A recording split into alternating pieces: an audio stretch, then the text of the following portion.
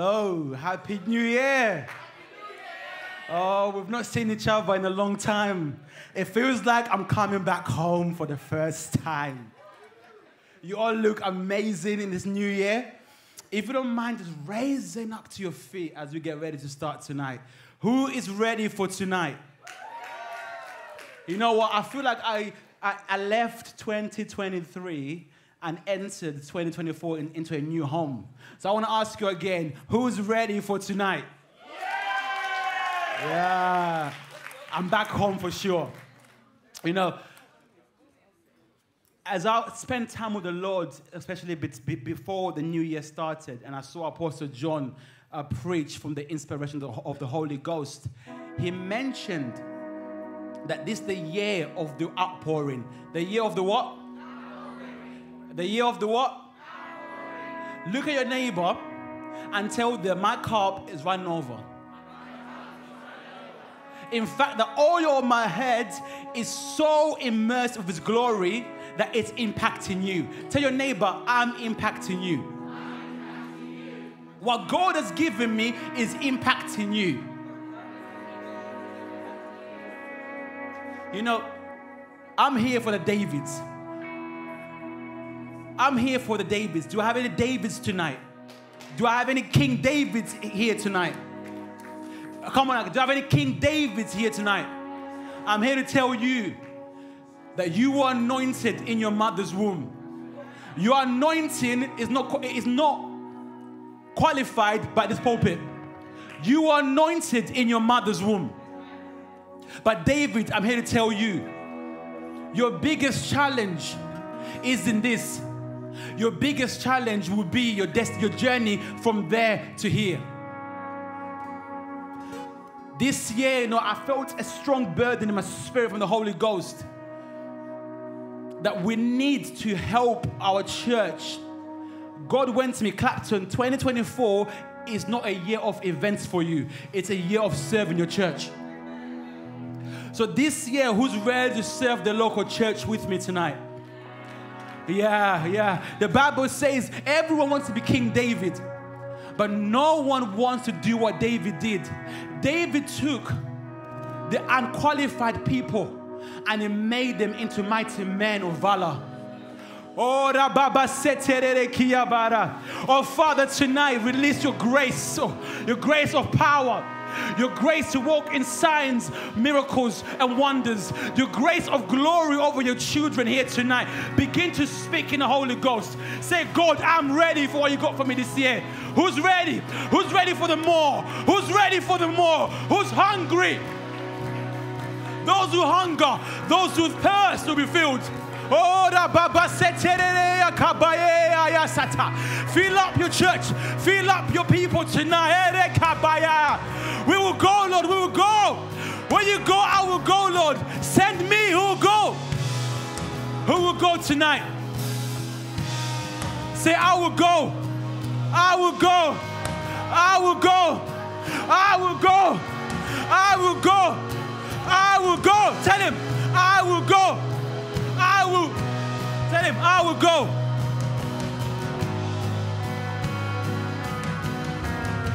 Oh. Just lay your hands on your belly right now. Lay your hands on your belly right now. Father, stir up a new well. Stir up a fresh well, a fresh wind, a fresh fire. I speak to the rivers of the living waters inside every single one of you. And I say, burst, come alive.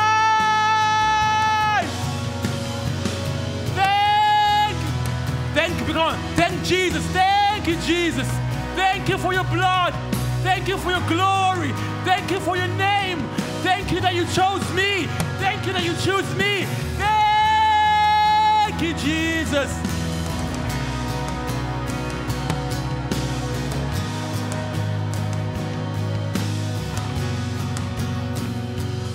Oh, thank you. And Father, you know, tonight we have the pleasure of having the man of God, Mr. Steve Uppal. May we honor him by giving a loud round of applause to welcome him into our home. We welcome you, sir, wherever you are. We welcome you. And also, we have the pleasures of having the Shealys and the band and the crew. You know, let's welcome them tonight. And lastly, before I go, I welcome you all tonight in Jesus' name. Amen.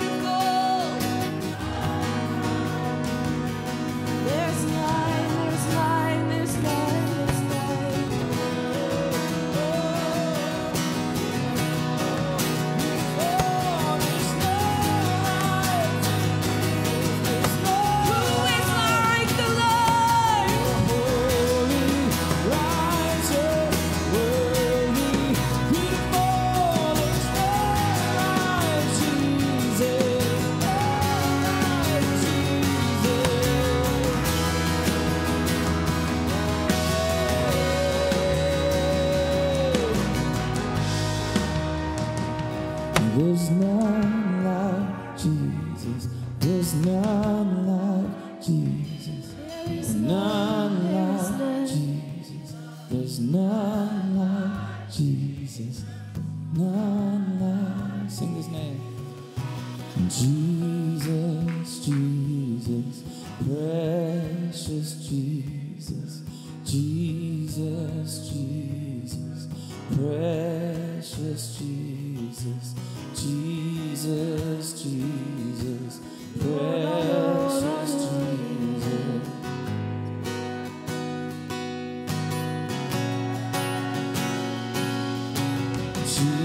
Jesus, Jesus, precious Jesus, Jesus, Jesus, precious Jesus, Jesus, Jesus, precious Jesus. Hey. Oh, we're gonna lift up his name. Jesus, Jesus, precious Jesus, Jesus, Jesus, precious Jesus, Jesus, Jesus, precious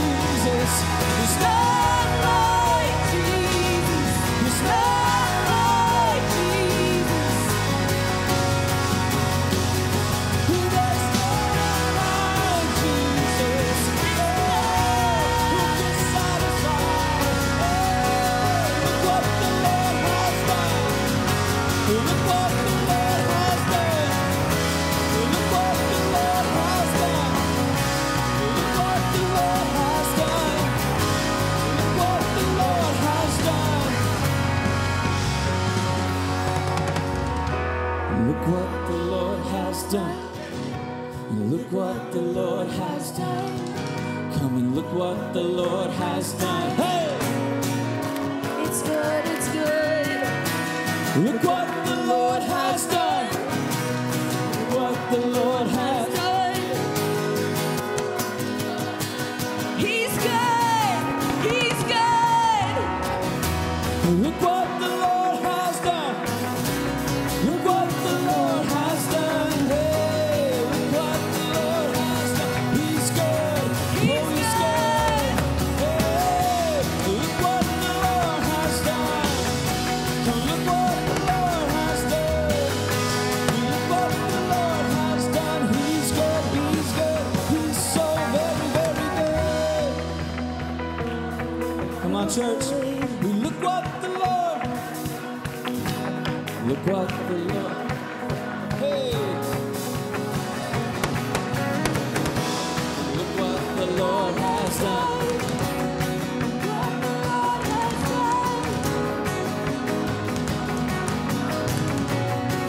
He's good. We look what the Lord has done. He's so good. We look at the Lord. Hey, now look what the Lord has done. He's good to me. Oh, he is good to me. Hey, now look what the Lord has done.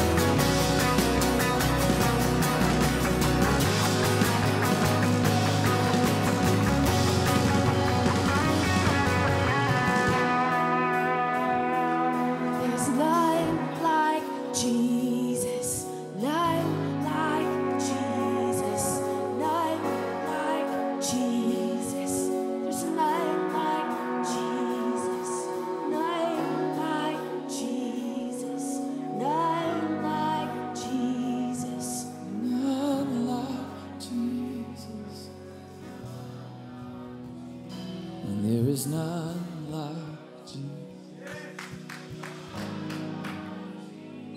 There is none like Jesus. There is none like Jesus. Oh, he's so good.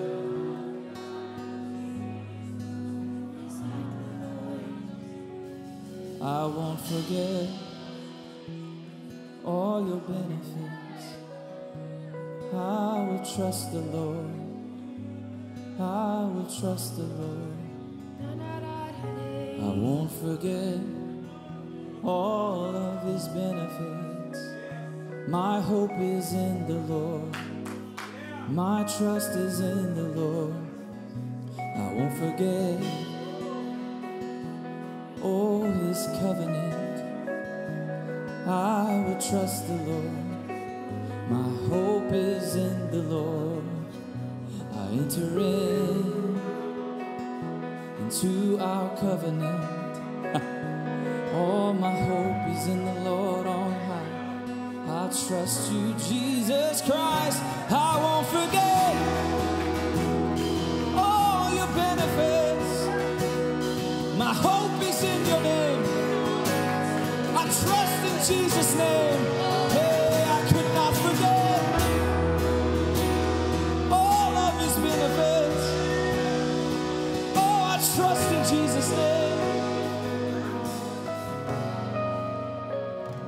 So we sing Jesus, Jesus, precious Jesus, Jesus, Jesus, precious Jesus, Jesus, precious yeah.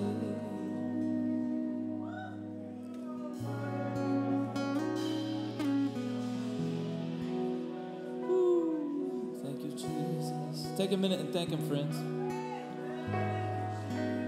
Oh, thank him. Thank you for all that you've done. Take a moment to remember who God is and who I am.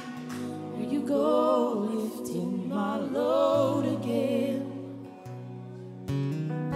Take a moment to remember who God is and who I am. Here you go, lifting my load again. Yeah. Take a moment to remember who God is and who I am. There you go, lifting my load again. He's the lifter of your head. Take a moment to remember who God is and who I am. There you go, lifting my load again. There you go, there you go. Take a moment to remember who God is and who I am. There you go, lifting my load again. Hey. Take a moment to remember who God is and who I am. There you go, lifting my load again.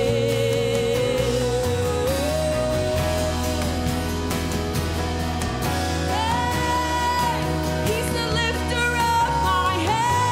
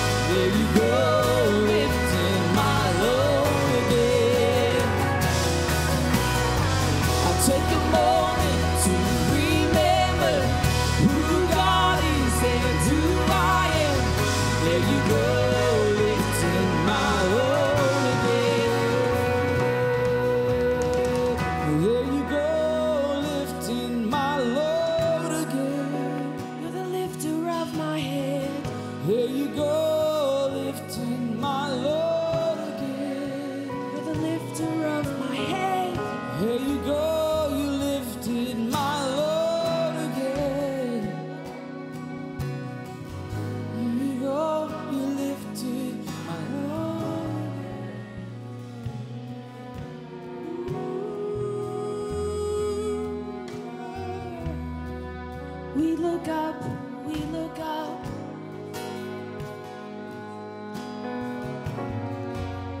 You're the lifter of our heads. Shaking off the old. There you go, you're lifting my load again. There you go, you're lifting my load. Oh, just let it fall off in His presence tonight. There you go, you're lifting my load. Shaking off the old, shaking off the old. There you go.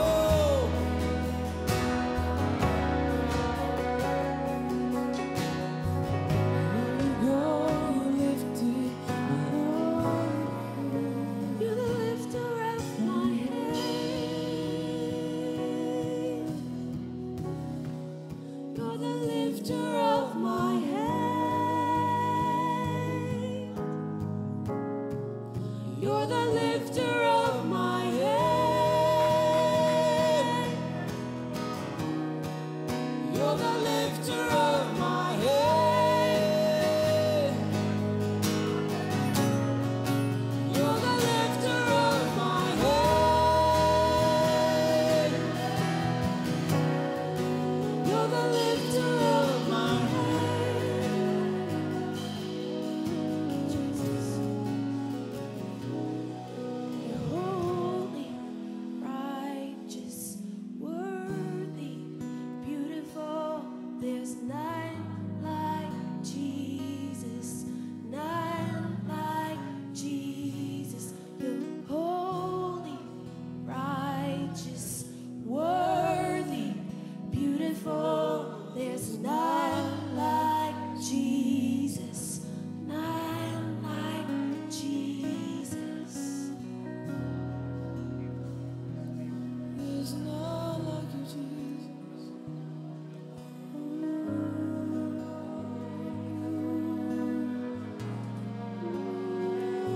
Thank you. Thank you for the blood. Thank you.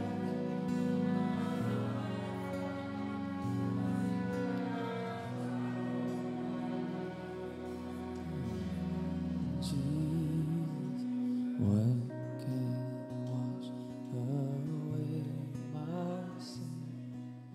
Nothing but the blood of Jesus. What can make me whole again? Nothing but the blood of Jesus. What can wash? What can wash away my sin? Nothing but the blood of Jesus. And what can make me whole again? Nothing but the blood of Jesus. They're singing, oh.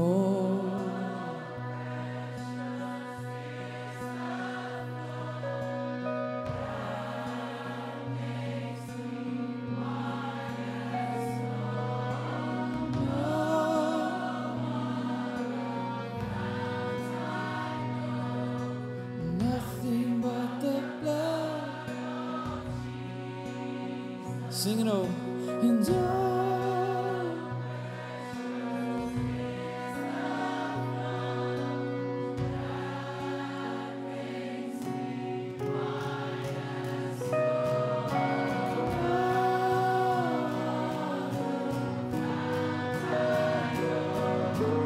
nothing but the blood of Jesus. We're singing, oh, precious is the blood that white as snow.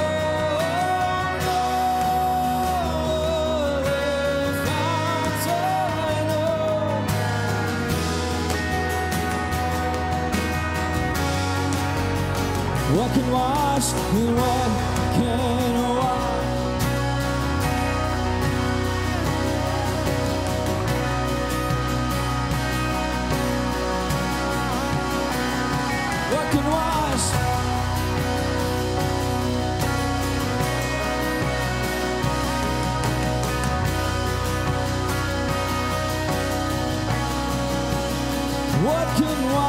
what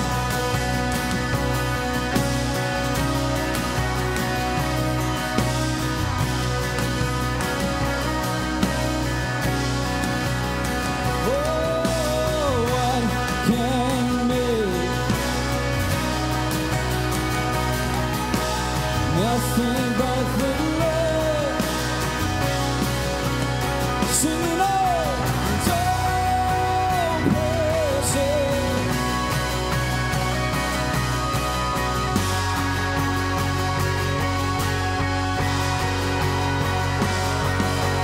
No mountain, nothing but the Lord of Jesus.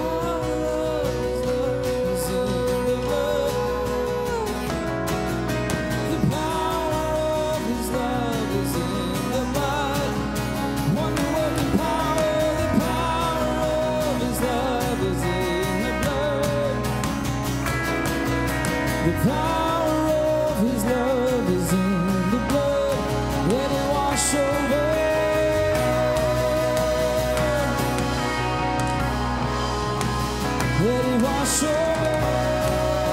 His love is in the blood. Oh, freedom, freedom, the power of His love is in the blood. One drop, one drop, one drop is in the blood. One drop, the power of His love. Hey, oh, His love is in. Oh, one drop, it'll do the power of His love.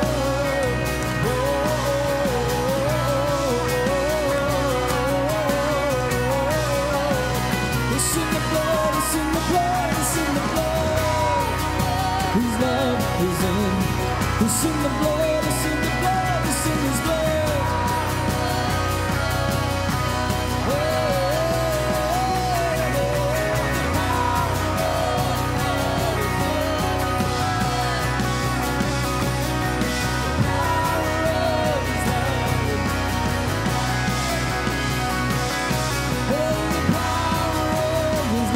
It's in the blood, it's in the blood, covered by. One drop, one drop, one drop.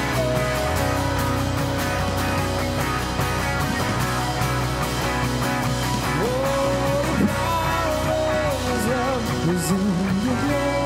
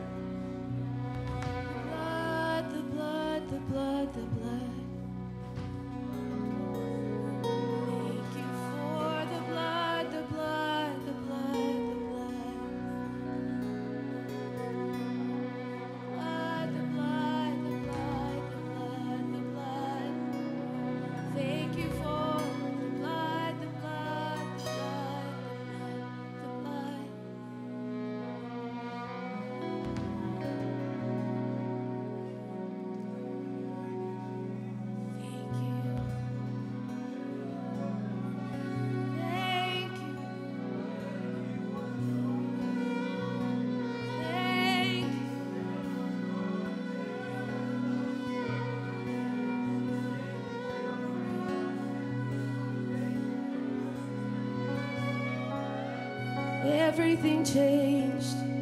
It's getting harder to recognize the person I was before I encountered Christ.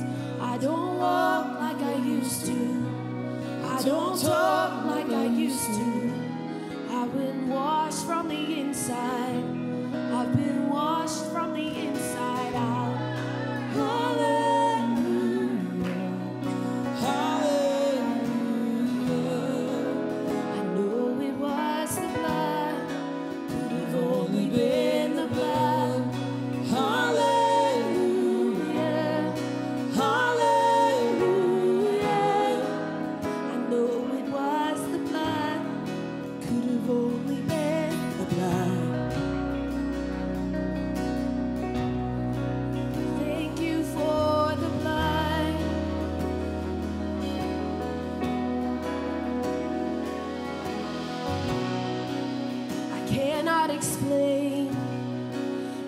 Nothing more real than this, in the presence of God. And when my heart experienced, when my shame hit the wayside, and my sin met the Most High, I've been washed from the inside. I was washed from the inside out. Hallelujah, hallelujah. I know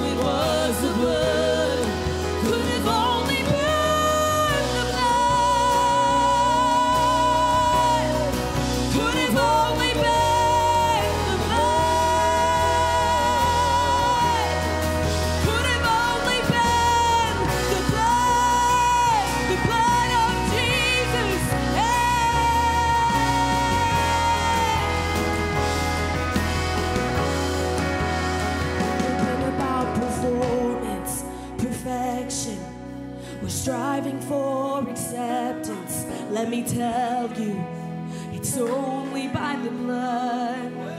It's never been about deserving or earning. It's a gift that's freely given. Let me tell you, it's only by the blood. Sing that again.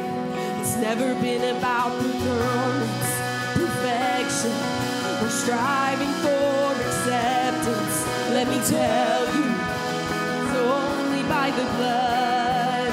It's never been about deserving or earning. It's a gift that's freely given.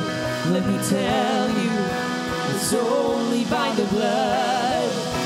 Does anybody want to be holy, righteous, purified and spotless? Let me tell you, it's only by the blood. Does anybody want to be worthy, forgiven, justified, really living? Let me tell you, it's only by the blood.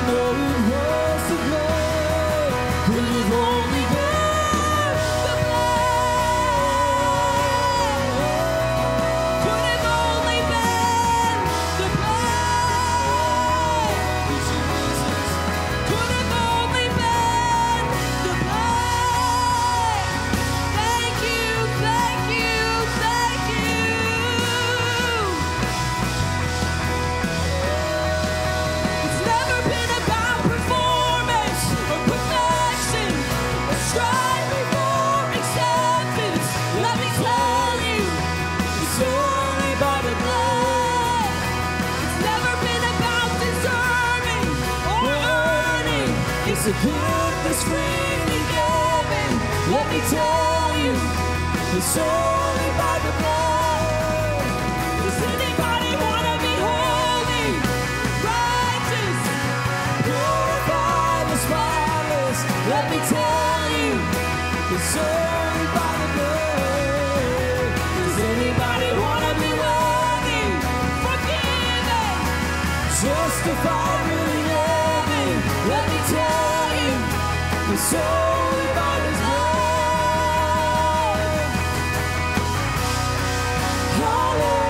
Hallelujah, hallelujah. I know it was the blood. It could have only been the blood. Hallelujah, hallelujah.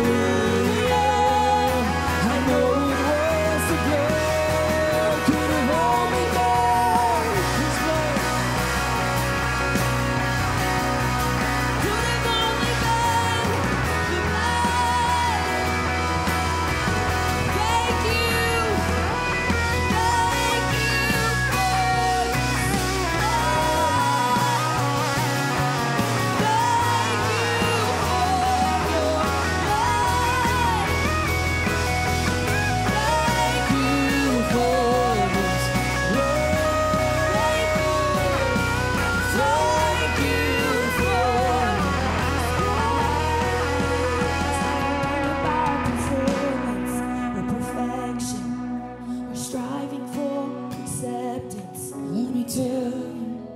it's only by the blood.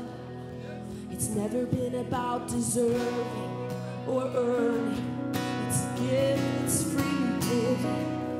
Let me tell you, it's only by His blood.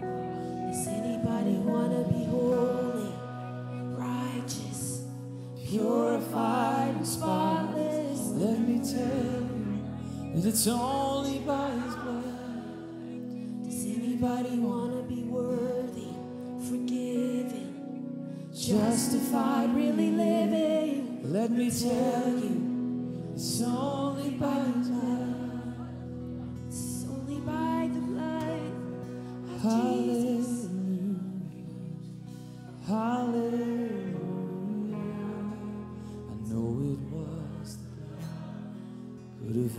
been. Thank you, Jesus. Hallelujah, hallelujah.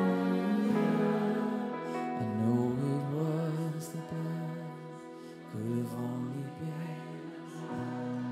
Thank you. Thank you. Oh, thank you, Jesus. Thank you.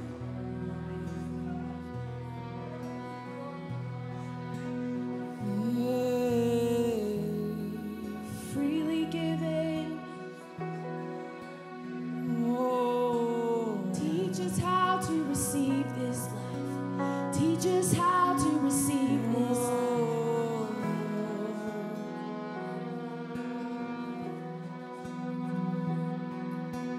Teach us how to receive your love. Teach us how to receive your love.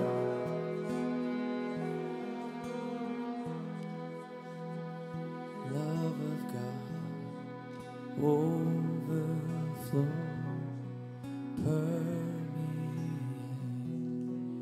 oh my soul. Love of God overflow, permeate, oh my soul. Love of God overflow, permeate, oh my soul. Love of God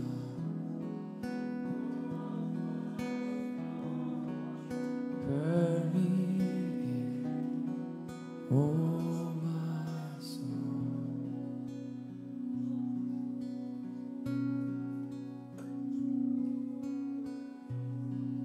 Thank you. Thank you. Thank you for love. Jesus. Thank you. Thank you for the cross, your body broken in love. Thank you for the cross, your body broken for us. Jesus, thank you for the cross, your body broken in love. Jesus, thank you for the cross, your body broken for us. Jesus, thank you for the cross, Thank you. your body broken in love. Jesus, thank you for the cross, your body broken for us. Oh, my beloved one, hey, thank you for your body broken in love. Thank you for the cross, your body broken for us. Thank you, Jesus. Thank you for the cross, your body broken in love. Oh, love poured out, love poured out. Thank you for It's the blood. your body broken for us. It's the blood. We receive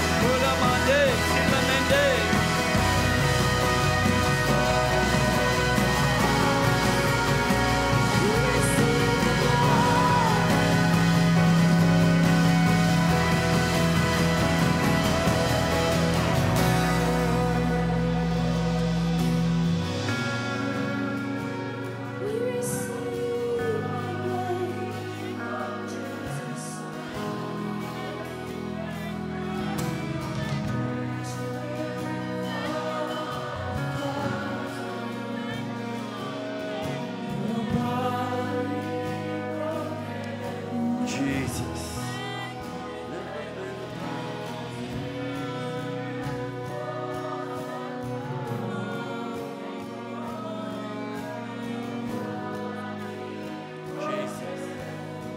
Can we sing that?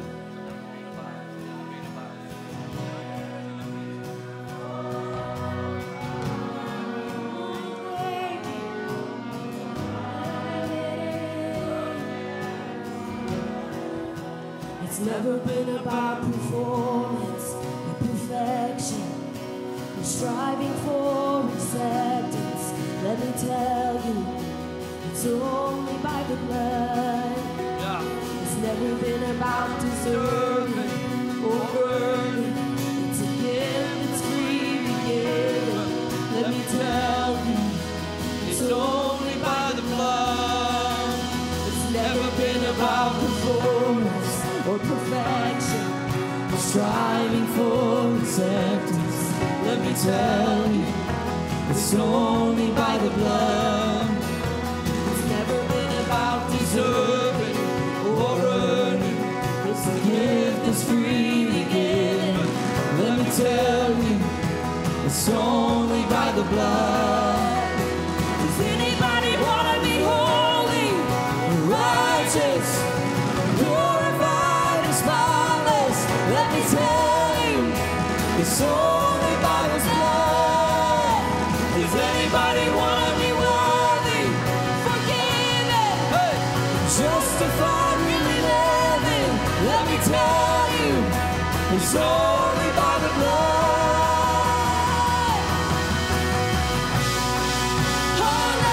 Hallelujah. Come on, church. Worship Him. Hey!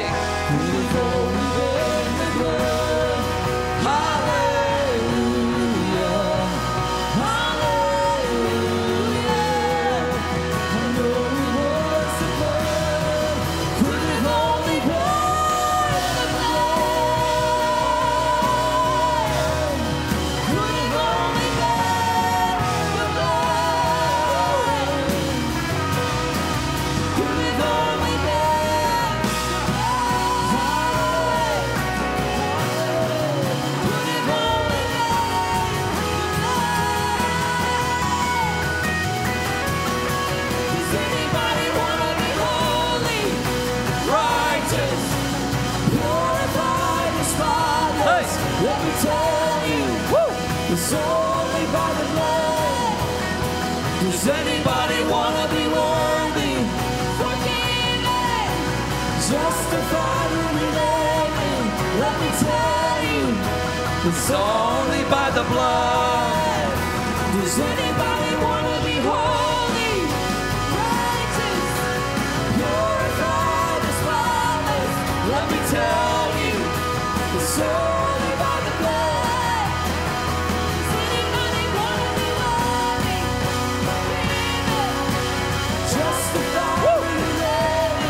Let me tell you, it's only by the blood.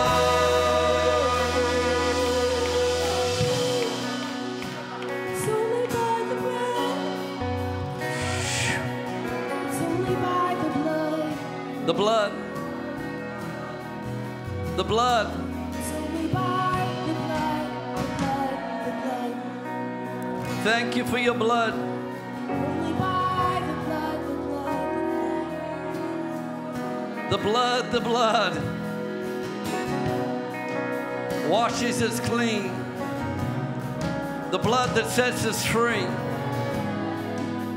The blood that makes us whole. We thank you that the blood has not lost its power. That the blood still carries power to set every captive free. The blood still has power to heal your sickness and disease. The blood still has power. We plead the blood over this region tonight, Jesus. We plead the blood over this city tonight. We plead the blood over Wimbledon tonight. We plead the blood over this house tonight. We plead the blood over every life in this room tonight. There is power in the blood. The blood, the blood, the blood. This is how we overcome. By the blood of the Lamb and the word of our testimony. We thank you for the blood. We thank you for the blood. Hallelujah. Can you give the Lord a clap? Come on, can you give him a shout of praise in this place? If you're grateful for the blood, then someone needs to praise him. If you're grateful for the blood, then someone needs to show him.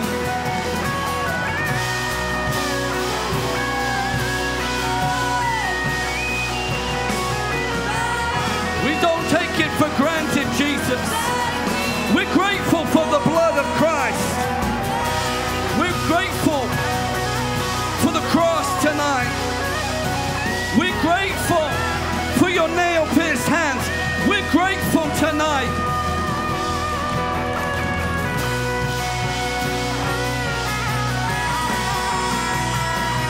We honor the blood tonight. We honor the sacrifice tonight. We join heaven tonight. And we worship the Lamb. The Lamb that was slain before the foundation of the earth. We worship the Lamb tonight. Receive the reward of your suffering tonight, Jesus. Receive our worship tonight, Jesus.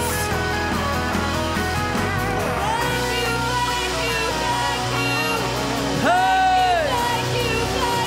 Hey! Hey!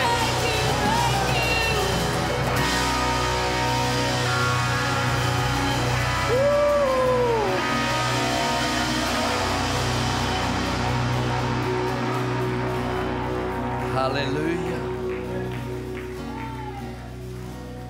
His hands still bear the scars. And the blood still flows in heaven. We will never get tired of giving him praise for what he did for us. We will spend eternity declaring he is still the Lamb that purchased our salvation. If it was not for him, we would be lost for eternity. If it was not for him, you would never be good enough to go to heaven. You hear me tonight? You can never be holy enough to go to heaven. It's only by the blood. If you believe that tonight, then just tell the person next to you, he loves you. Tell him it's only by the blood that you're here tonight. You'd be lost in sin if it was not for the blood. We thank you for the blood. We thank you for the blood. Give someone a hug. Give them some love. Welcome them to the house as you take your seats tonight. Hallelujah. Jesus. I can come down a bit. Hallelujah. If you've got your Bibles, just come with me to Revelation chapter 12. Revelation 12, and we're going to read from verse 12. When you get there, say amen. Amen. If we can get it on the screen as well. Revelation 12, verse 12. It says this, it says, "Therefore rejoice, O heavens, and you who dwell in them. Woe to the inhabitants of the earth and the sea, for the devil has come down to you, having great wrath, because he knows that he has a short time." Now, you may have thought tonight that you would just come in to another service. But can I tell you tonight that you came to a battle? I said it last night, but don't just attend, contend.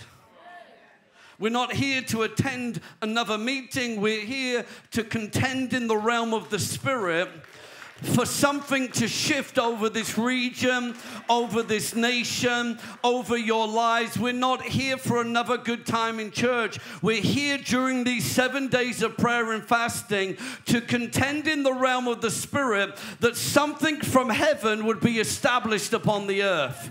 If you believe that, say amen tonight. We're not here to play church. If you want to play church, you're in the wrong building. You want to play religion, you're in the wrong place. We are here for war.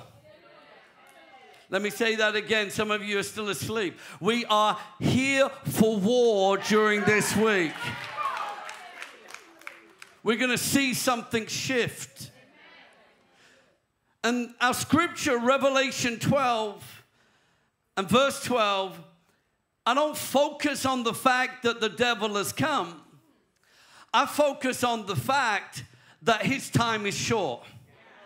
Can I declare to you tonight, the devil's time is short. Who knows, he's about to get the final call that his number's up. His time is over. In fact, the verse before it, in verse 11, it says, this is how we overcome. By the blood of the Lamb and the word of our testimony. I'm tired of believers being scared of the devil. I'm tired of believers being worried about an enemy who was defeated by the blood of Jesus Christ.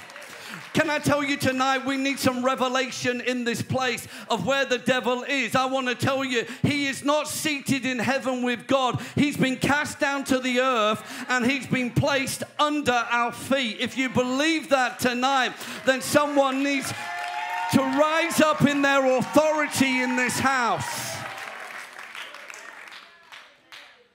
Isaiah tells us that the day will come when the unveiling will take place and we will look at the devil and say, is this really the one? When you see him for who he is, you'll see he has nothing. You will wonder, why on earth did we give him the weight that we gave him? You are greater than the devil. I hate that little picture on the internet of Jesus wrestling with the devil like he's an equal. It is not the case. God is the creator. The devil is the created. And you have been placed higher. Are you with me tonight? You have all authority. And so we're here to contend tonight. That's what we're doing in the realm of the Spirit. That's what we did last night. Who was here last night? Give me a wave. Did you receive something in this place? And tonight we go again. We're honored to have Steve Uppal with us. Just give him a round of applause. Steve has been a good friend for many, many years. He came into my life in a season when I was in transition, and I just want to thank you publicly for that season where you were a voice of wisdom to me and Mama P, and we just honor you and love you, and it's an honor to have you with us tonight. Will you give him one more round of applause?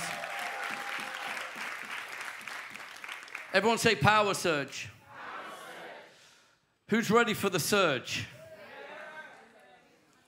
Who's ready to receive something from heaven?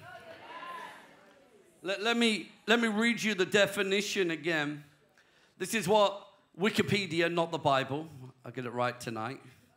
This is what Wikipedia says. It says that a surge is a sudden, powerful, or upward movement, especially by a crowd or by a natural force such as the tide. Flooding caused by tidal surges. Everyone say surge. I spoke last night about an electricity surge. Do we have any lightning bolts in this place? Has anyone been struck yet in this house? Do we have any conductors in this place tonight? We're not insulators, we are conductors. And my prayer has been that whatever surge protector you've placed on your life to shield you from the power, that it be broken off you during these 3 days. Whether that's religion, whether that's sin, whether that's anything that's holding you back, I'm believing God that whatever you're trying to hold back from God, that the surge is going to get you during these 3 days. But can we talk about a different kind of surge just for a moment? Can we talk about a tidal surge? This is what Isaiah, the prophet, wrote in Isaiah 59:19. He says, when the enemy shall come in like a flood, the Spirit of the Lord shall raise up the standard. Can we get that on the screen? Isaiah 59:19. Now, here's the problem with our translation. You see, Jewish rabbis tell us we got it wrong. You see, we've put the comma in the wrong place. You see, it should read, when the enemy comes in, comma, like a flood, the Lord will lift up a standard against him. Everyone say surge. A flood surge. I can't promise you that the devil will not come in. But I can promise you this. Whenever the devil comes in, the Lord already has a plan. The Lord always has the final say. Can I tell you tonight that God is always one step ahead? Whether you acknowledge it or see it tonight, some of you may have been doing everything right. If I had more time, I would show you that even when you do things right, the enemy can still come in. But I want to tell you, all things work together for good, and there is a surge that's about to come. There's a flood that's about to come that's going to cause the enemy to flee in every other direction. Can you say amen? Habakkuk chapter 2 and verse 14 says this, or if you prefer the American, as we were taught last night, Habakkuk 2:14, it says, for the earth will be filled with the knowledge of the glory of the Lord as the waters cover the sea. Everyone say surge. We're ready for a surge in this nation. That's what's going to happen. This is the end times. I don't believe an end time theology that says the church is going out with a whimper. I don't believe an end time theology that says Jesus is going to come back and there's going to be a few chosen, a few 144,000 or whatever the Jehovah's Witnesses believe. I don't believe that. I believe that the day is coming where the water of the knowledge of God will cover the earth. I believe that there is a great end time revival about to take place. And can I prophesy to you tonight? I believe now is the time for London. Now is the time for the UK. Now is the time for a surge of revival in this land again.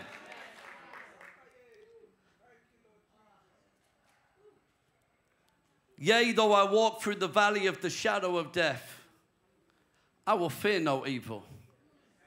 Yes, darkness is going to increase, but can I tell you, when the darkness increases, so does the light.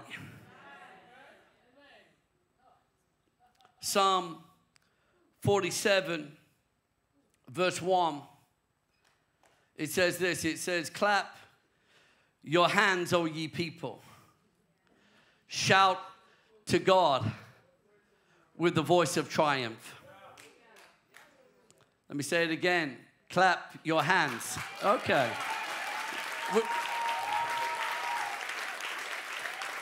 Shout unto God. I said, clap your hands, O ye people. Shout unto God with a voice of triumph.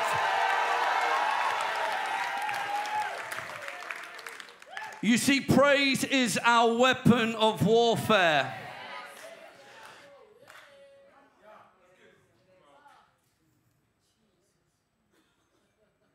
Praise is the key that unlocks doors in 2024. Praise is the key that's going to unlock this region in 2024. You see, we don't fight an enemy that we cannot defeat. If you read your Bible, I've even tried to preach it in these last 5-10 minutes. Can I tell you tonight, we don't fight a fair fight. We fight on the winning side. We fight on the winning team. That's why the writer, King David in Psalms says, clap your hands, all ye people. Shout unto God with a voice of what? Triumph. Clap your hands, all ye people. Shout unto God. Some of you need to find your shout tonight. I want to tell you the walls are going to come down. I want to tell you, if you'll find your shout, the enemy's going to come down tonight. If you will shout, your family's going to get saved tonight. If you will shout, there's going to be breakthrough for you tonight. If you will shout, hey, when the enemy comes, whoa,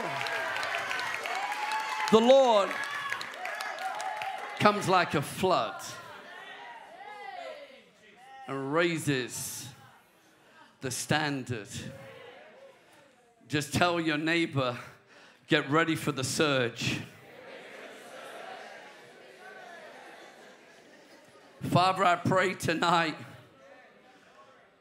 that even as we sit in this atmosphere tonight, that things will begin to change in our lives. Father, I pray for tonight that angels will be released from this building. For every unsaved loved one, we pray let angels be sent forth from this house right now. That even when people return home, that they would speak to husbands and sons and daughters and find that salvation has come to their house. Father, I pray tonight that you would have the final say. In every workplace, the Lord says, I have the final say. In every situation and argument, the Lord declares tonight, I have the final say. It's not going to be an opinion of man, but God says, it's my opinion that matters, says the Lord. For I have the final say, says God. I have the final say in this nation. I have the final say in government. I have the final say. And he always has a plan. Father, we thank you. It's not over till he says it's over. Hear me tonight. I don't know who I'm prophesying to. You're watching online. I tell you, it's not over till he says it's over. He has the final say. And if you will find your praise tonight, and then I want to tell you, you're about to see the God of the turnaround show up like never before. You're about to see the God who makes all things new again. Just tell your neighbor, flip the switch. Get ready for the power surge. Amen. That was my offering message. Can we put the details up on the screen for me? If you want to sow tonight, then I want to encourage you as we start this year with 7 days of prayer and fasting and these great 3 nights of revival, let the Lord lean on you to sow into your year. Bible calls it a first fruits offering. First of the year, something that's going to bring pleasure to him. Showed you last night, but we can't buy the things of the Spirit. The anointing is never for sale. We can't sell handkerchiefs or buy miracle water online. That's not how it works. I've seen all sorts of abuses over the years. Sow 1,000 and you'll get an anointing. Complete and utter nonsense. I've heard of churches that have put ATM machines in the back of their churches. This is in London, in case you're wondering where. And people are told to get money before the preacher will pray for them for their healing. I tell you, you can't buy the anointing. The anointing is never for sale. But we saw in Acts chapter 10 that your giving can get God's attention. Not about the amount. In fact, One of the greatest offerings in the Bible was a widow who gave a mite. But yet it still got God's attention. Why? Because it was not about what she gave. It was what she gave out of the capacity of what she could give. The size of your offering is not the important thing. The measure of faith it takes to sow, that is what matters to God. Can I encourage us, 2024, to stretch our faith in this area? Some of you are going to sow seeds beyond what you've ever sown before. I don't want my giving to be the same as 2023. Anyone else with me? Inflation's going up. Interest rates are going up. Maybe it's time that our giving starts to go up. I'm not fazed by those things. My resource is the Lord. Do you believe that tonight? And so, Father, I pray tonight as everyone sows, whether it be tonight or during these 3 days of revival or even over this month of January, God, I pray that you'd give a seed for every person in this house to sow into the work of your kingdom. You give seed to the sower and bread to the eater. And so, God, we pray, move our faith tonight, that we would move heaven, even as we sacrifice, not just with fasting and prayer, but by giving and pouring out for your kingdom. Father, we thank you that you're a faithful God. And we pray that even as we sow into Steve and his ministry and the other guests, God, I pray that it'll be multiplied back to us and back to this house and back to them, that there'll be divine provision for every speaker and every worship leader. In Jesus' name. And everyone said, amen, amen. Come on, give the Lord a clap. Thank him. We'll also put the baskets like last night just on the door. We won't pass them around, but if you want to give on your way out, you can do that. Well, it's my privilege to introduce him to the stage. I want you to stand as he comes to preach tonight. Steve is a man of God that's respected across this nation. He's a voice into many denominations. He's a voice into many leaders. He's a preacher's preacher, and he is someone that I respect as an apostle here in the UK. And so will you give him some love as he comes to preach tonight? Pastor Steve Uppal. Yes, sir. Thank you. Hey, thank you so much. Wow, you may be seated. It's an absolute delight to be with you. And yeah, it's been a while, John. 2016, 17, somewhere around about there. So, Father, we love you. We acknowledge you. We acknowledge you in this space, in this room. We acknowledge you at the beginning of the year. We thank you that you are faithful. We thank you that you are supreme. We declare that you are Lord, that there is none like you. We thank you that you are the eternal one, that you sit above the circle of the earth. We welcome you into this place, into our hearts, into our thinking. Be Lord here. Be Lord at the beginning of the year. Would you arrest all of our focus, our attention, our thoughts? And in the name of Jesus, that there would be stillness wherever there's confusion or agitation, that there would be the shalom of God. Thank you that, Lord Jesus, you are the Prince of Peace. Thank you, God Almighty, that you are Jehovah Shalom. It's not just a name, it's an active part of your nature. When you come, your shalom invades that space. All chaos leaves. Everything comes into alignment. We see clearly. Things that are missing are supplied. We thank you. That's what it means to be Jehovah Shalom. And so even before we open up your word, I pray over every person in this room. I thank you that they are precious to you. Their lives matter. I thank you that they were born into the right generation at the right time, into the right body. I want to thank you that you love them. And I pray that they would feel your wraparound presence, your love, your peace, your rest.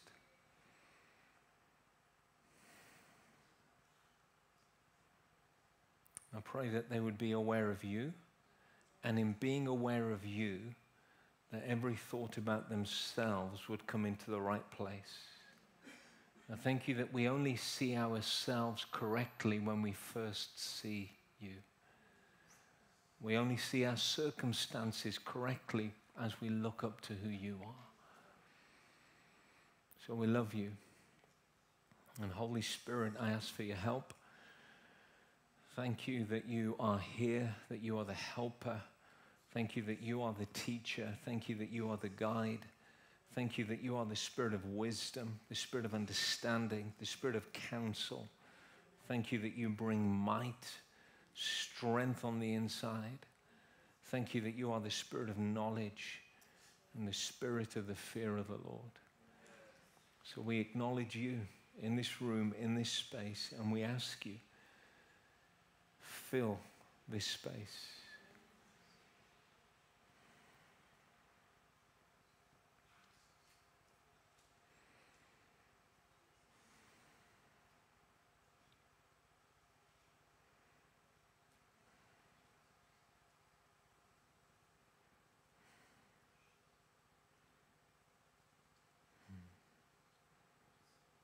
Amen. Hallelujah. Do you know the name of God, Jehovah Shalom, was first revealed to Gideon in Judges chapter 6. The story is that the Israelites were impoverished. The enemy had stolen much. There was chaos in the land. For 7 years, the Midianites and other eastern peoples had come into their land, stolen their harvests year after year after year. They were hiding in the clefts in the mountains. They were trying to get their wine presses and stuff working, but it was all confused. It was all disordered. There was a lot of lack, and there was a lot of misunderstanding and misalignment. And I think round about verse 7 it says, and the Israelites called on the name of the Lord. They waited 7 years, and then they called. And when they called on him, he sends a prophet to them, eventually raises up Gideon. He explains through the prophet that they're in trouble because of their disobedience. Their disobedience is what has led to the chaos that they are experiencing. How many know God is good? He's orderly. He's a gracious Father. He's very compassionate. He's long-suffering. He has created us to thrive in life, but every one of us has choices. Decisions we make, things that we say yes to, things that we say no to, things that we hear preached, but we make a decision whether I'm going to align my life with God's word or just hope for the best. Easiest thing in the world for Pentecostals, I've been raised as a Pentecostal my whole life, is to say amen and do nothing. To get excited in a building, but leave and live with the same sin that we've always lived with. And then we wonder why the conference didn't change our lives. It's not meetings that change our life. It's revelation that's obeyed in relationship that leads to transformed lives. Now, you don't obey in your own strength. The Holy Spirit comes in. He empowers you to live the life that he calls you to live. I mean, it's like cheating. You say yes, he says, let me help you. But the problem is many people don't say yes.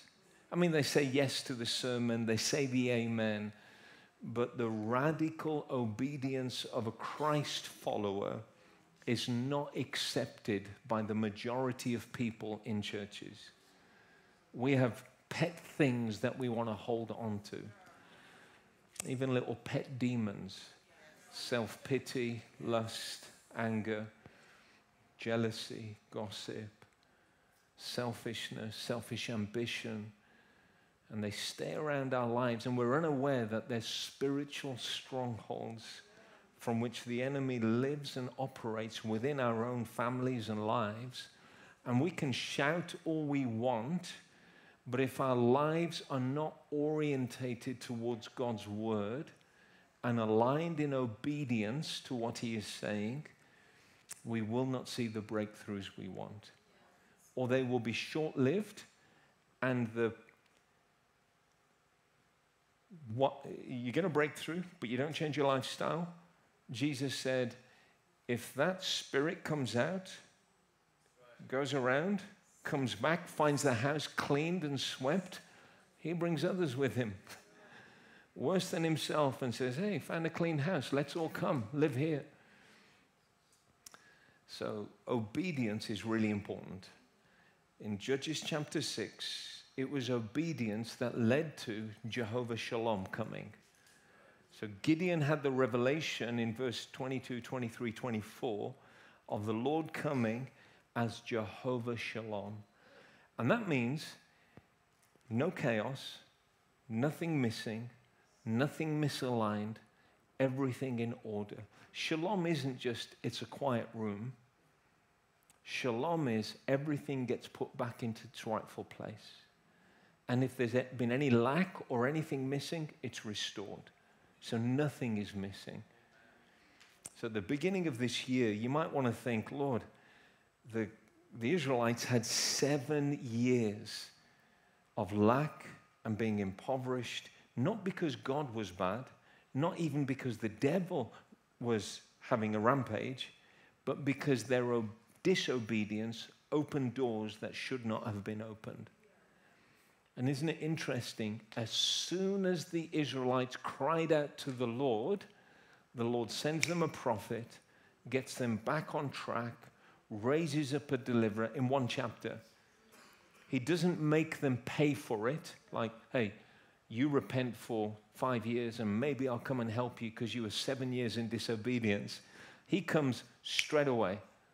But it just took them 7 years to ask for help. Maybe there's things in 2023 or 2 or 21, or maybe there's something in 2005 that still has an attachment into your 2024. No matter how much you confess or how loud you shout or how many people lay hands on you, there are some things that you have to decide, I'm cutting that thing off. I'm not going to allow it to stay anymore. And so, yeah, my prayer would be that you would embrace God as Jehovah Shalom at the beginning of this year. It's not the only revelation of God for 2024, but maybe this evening you're saying, Lord, I want to know you as Shalom. That when you come, whether it's in my marriage or my family or my ministry, there is no lack. Everything is supplied. Where there's been confusion, disorder, and I've been disorientated, you're going to bring it all into alignment. It's what he does when he shows up. And so it's a good question to ask when things are misaligned, Lord, is there something I need to do? Are you waiting for me to deal with an issue? Is there anything unresolved that needs to be resolved? I hadn't planned to share that. Maybe the Lord wants us to hear it. I am going to preach in just a second. My wife isn't here with me today, but my youngest son is here with me today. He's going to stand for you. This is Judah Benjamin. He's 18. He's the youngest. I have 4. 2 of my kids are married. I'm a granddad.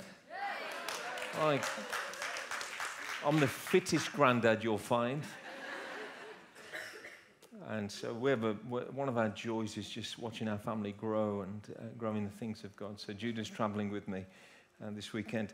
But me and my wife, we wrote a book together that came out a year ago. It's called Revival Ready, Rethinking Kingdom, Discipleship and Church.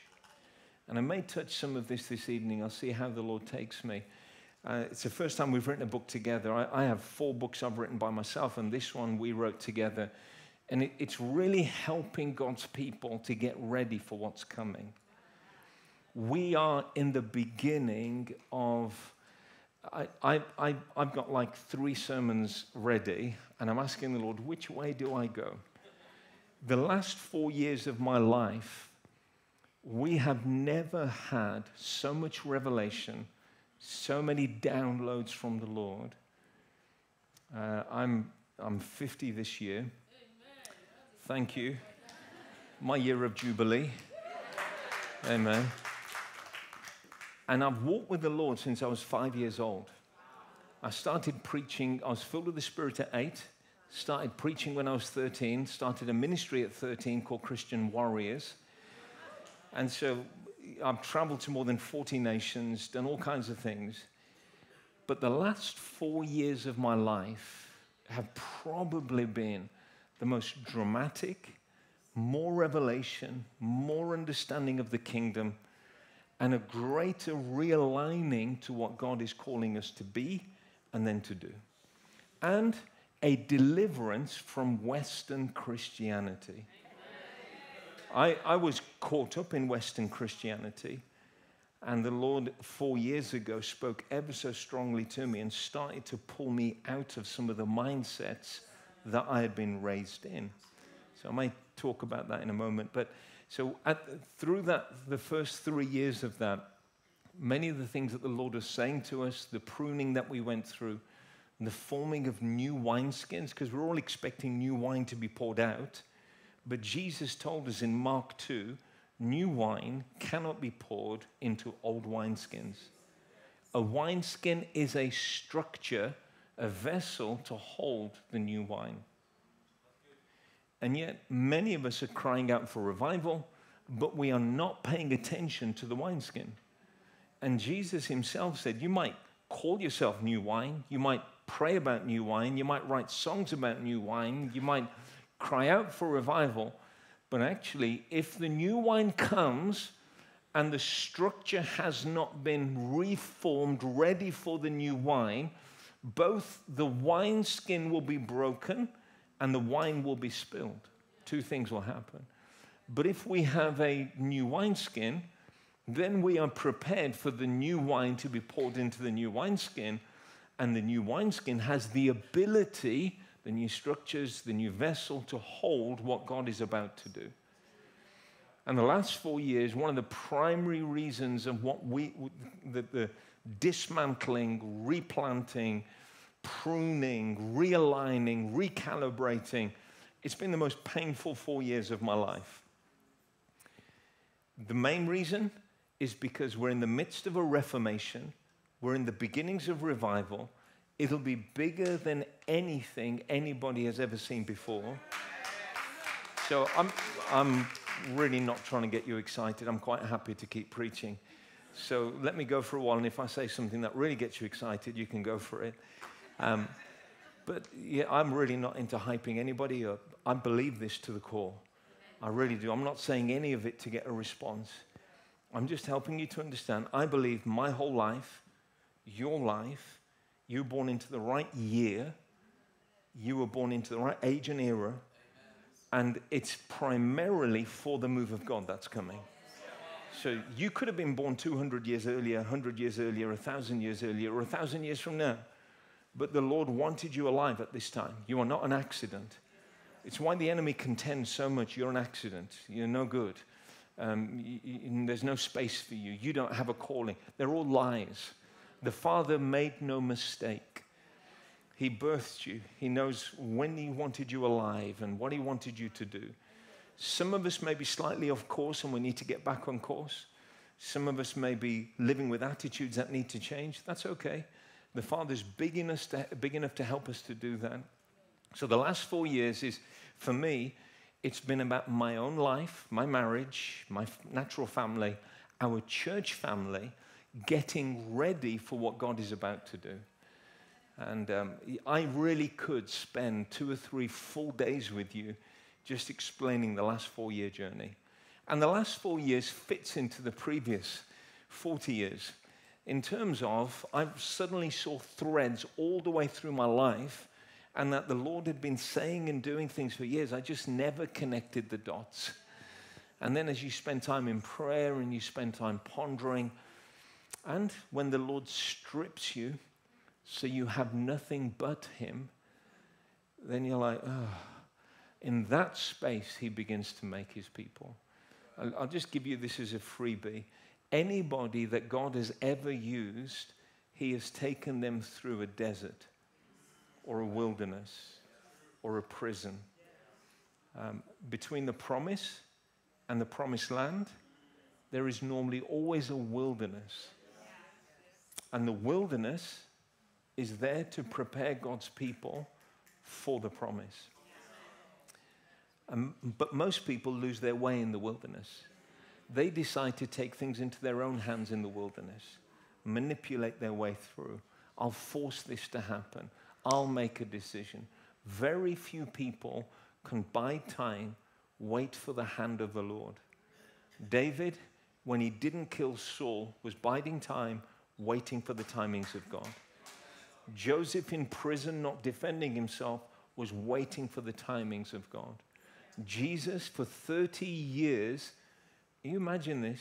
30 years of carpentry, being a faithful son, being a faithful brother to brothers and sisters, no ministry, no miracles, no teaching for 30 years. Took nothing into his own hands, waited the Father's timing, and learned obedience through what he suffered. But he was growing in favor, he was growing in stature, he was growing in authority, but it was all in the secret place. And I see ministries and people today take things into their own hands, manipulate their own way through, but really, even if it looks shiny and good, if you built it, it has no longevity in the light of eternity. Somebody, you can say ouch there, maybe not amen. And so this is 32 small chapters, very practical, with some application and prayer at the end of every chapter. And Judah's going to be on the table at the back to help you with that. And then this is the first book I wrote, and I felt the Lord tell me in 2018 to kind of rewrite it, kind of just refresh it and bring it back out. It's called Rouse the Warriors. And it's a prophetic call to boldly advance the kingdom of God. Last year, Esther and I had the privilege of giving 9,000 of these at one meeting.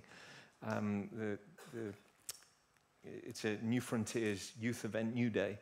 And I was asked to speak there, and I felt the Lord saying, give one to every young person free of charge. And I was like, Lord, how do we do that? That's expensive. But we were able to do it. And I just feel like it's, even though I wrote it quite a few years ago, I've brought it back out, and I've just felt the Lord really say it's a word for now. Now's when those warriors are needed. It's all about how to build inner strength, how to be stronger on the inside than on the outside, how to get healed if you've been wounded, characteristics of the end-time army. You can probably tell I'm quite a simple person, so my books are very easy to read and practical. And then we've got a journal as well called, Judah's going to come and grab these, so I've got some space. So that's just a revival-ready journal. Beginning of the year, keep your notes and see what the Lord's saying to you. I know I was doing a book plug, but I'm actually preaching to you. I hope you know that. Is it helping? Yes. So, I had a message, which is the word I have for 2024 to share with you. I may get there. Just bear with me. Where I'm going to start, though, before I get there, I only felt this during the worship, is just set a little bit of context. How many know if you understand what time it is, then you know what you ought to do? 1 Chronicles chapter 12, verse 32, the men of Issachar, they understood the times and they knew what Israel should do. And so if I get there, before I tell you what 2024 is in terms of what God's been saying to us and how we need to respond, let me set context for this decade that we're in. So we're 4 years in. You could say in some ways we're 5 years in because of 20, 21, 22, 23. Now we're getting into the fifth one, 24. The 2020 started with a stop, a hard, sudden stop. I actually think it wasn't designed by the enemy, it was designed by the Lord. I don't believe COVID was from God, and I don't believe sickness is from God. I'm just saying God used the circumstances to stop an overactive church, to get our attention.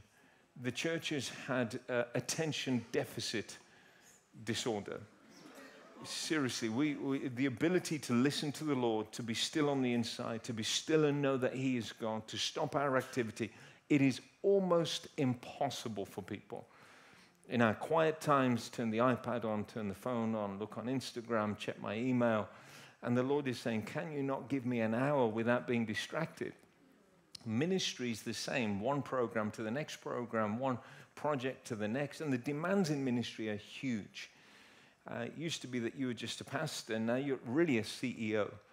You're running accounts and buildings and charity commission. Just the demands are so huge. And so in the midst of it, the Lord gave us a gift. He said, stop. Stop your activity, and primary purpose, listen to what the Spirit is saying to the church. I remember in end of March 2020, I was sitting down, I turned the news on, and Boris and the chief medical officer were about to do a live update.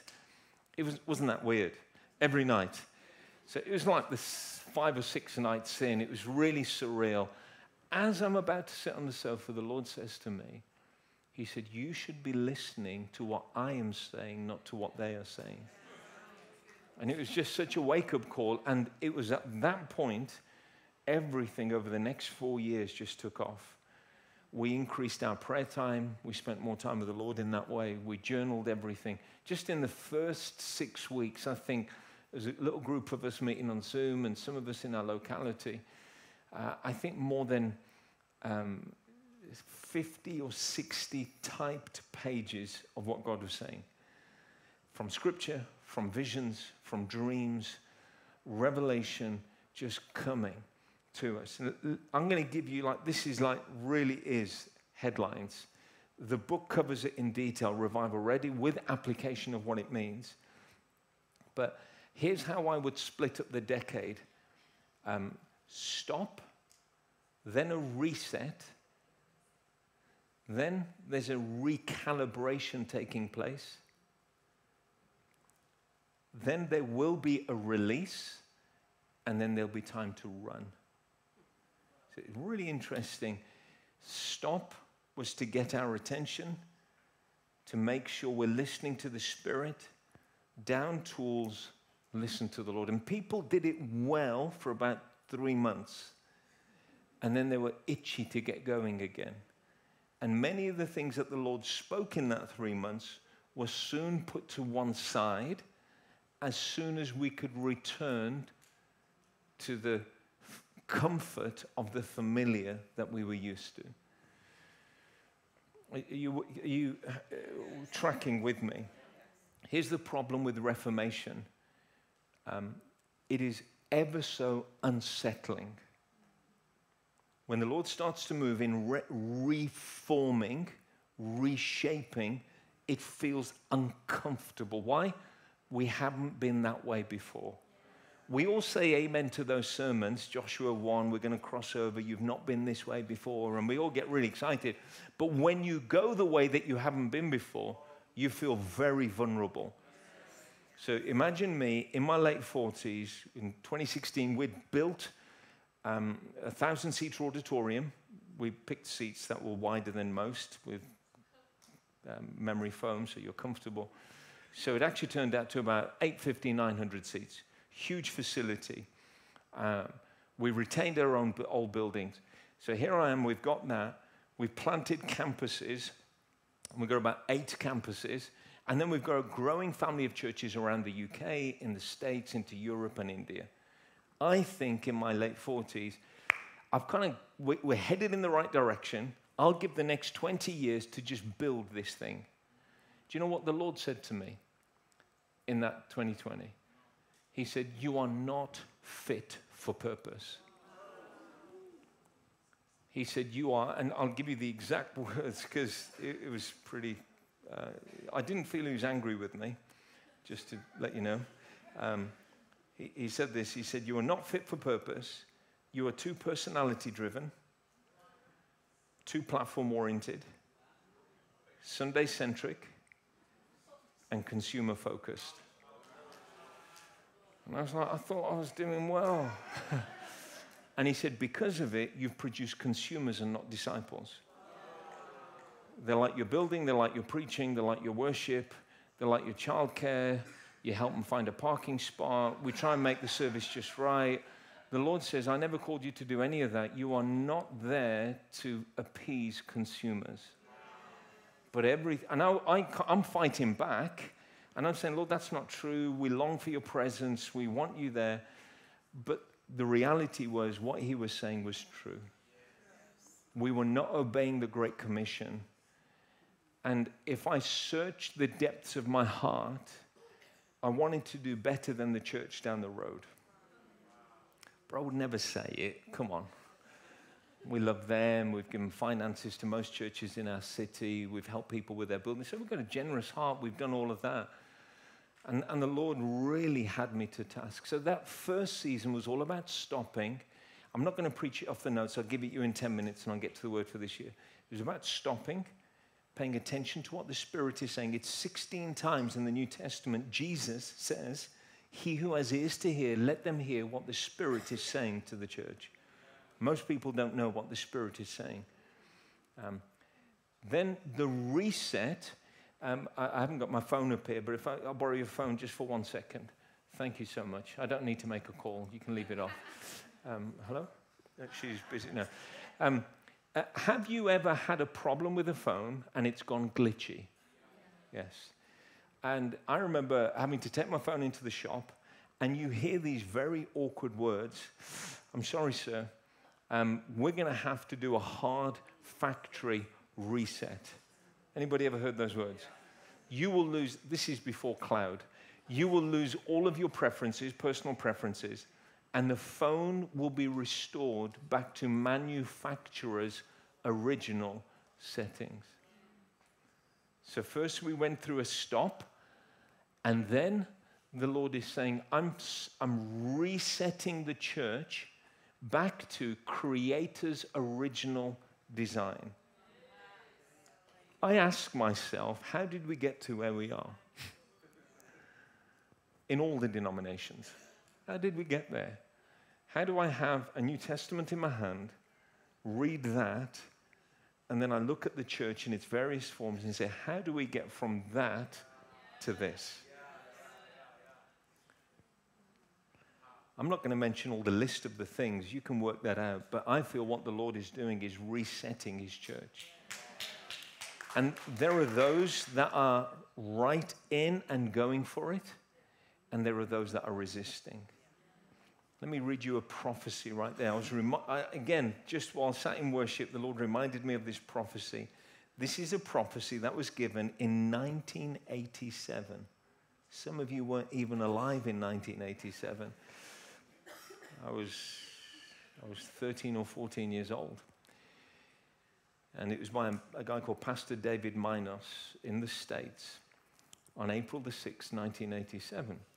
He said, the Spirit of God would say to you that the wind of the Holy Spirit is blowing through the land. The church, however, is incapable of fully recognizing this wind. Just as your nation has given names to its hurricanes, so I have put my name on this wind. The wind shall be named Holiness unto the Lord. Now, this was given 40 years ago or 30-something years ago, but I believe it's appropriate for today. First wind, holiness unto the Lord. Because of a lack of understanding, some of my people try to find shelter from the wind, but in so doing, they shall miss my work. For this wind has been sent to blow through every church that names my name. It shall blow through every institution that has been raised in my name. And in those institutions that have substituted their name for mine, they shall fall by the impact of my wind. Those institutions shall fall like a cardboard shack in a gale. Ministries that have not walked in uprightness before me shall be broken and fall. For this reason, man will be tempted to brand this as a work of Satan, but do not be misled. This is my wind. I cannot tolerate my church in its present form, nor will I tolerate it. Ministries and organizations will shake and fall in the face of this wind. And even though some will seek to hide from this wind, they shall not escape it. It shall blow against your lives, and all around you it will appear to leave crumbling. And so it will. But never forget that this is my wind, says the Lord. With tornado force it will come, appear to leave devastation. But the word of the Lord comes and says, turn your face to the wind and let it blow. For only that which is not of me shall be devastated. And you must see this as necessary. Be not dismayed, for after this my wind will blow again. Have you not read how my breath blew on the valley of dry bones? So it shall breathe on you. This wind will come in equal force as the first wind. This wind will also have a name, and it shall be called the kingdom of God. It shall bring my power. The supernatural shall come in that wind. The world will laugh at you because of the devastation of the first wind, but they will laugh no more, for this wind, the second one, will come with force and power and will produce the miraculous among my people.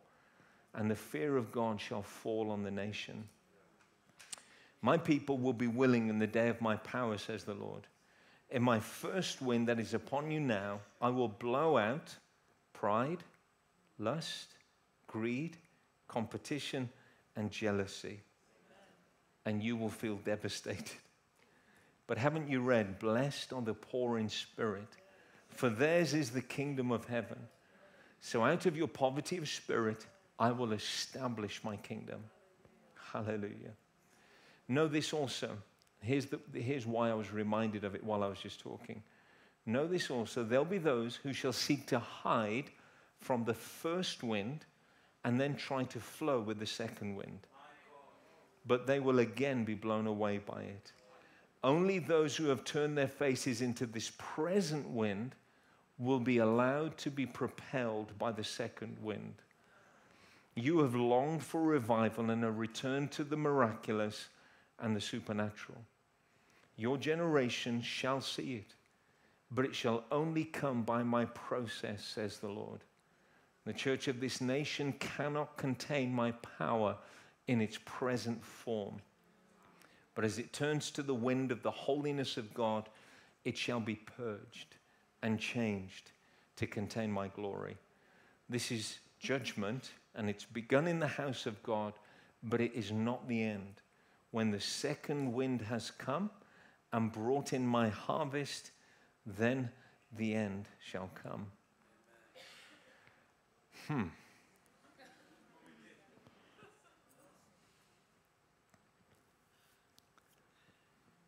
Amen. Let's go home. No.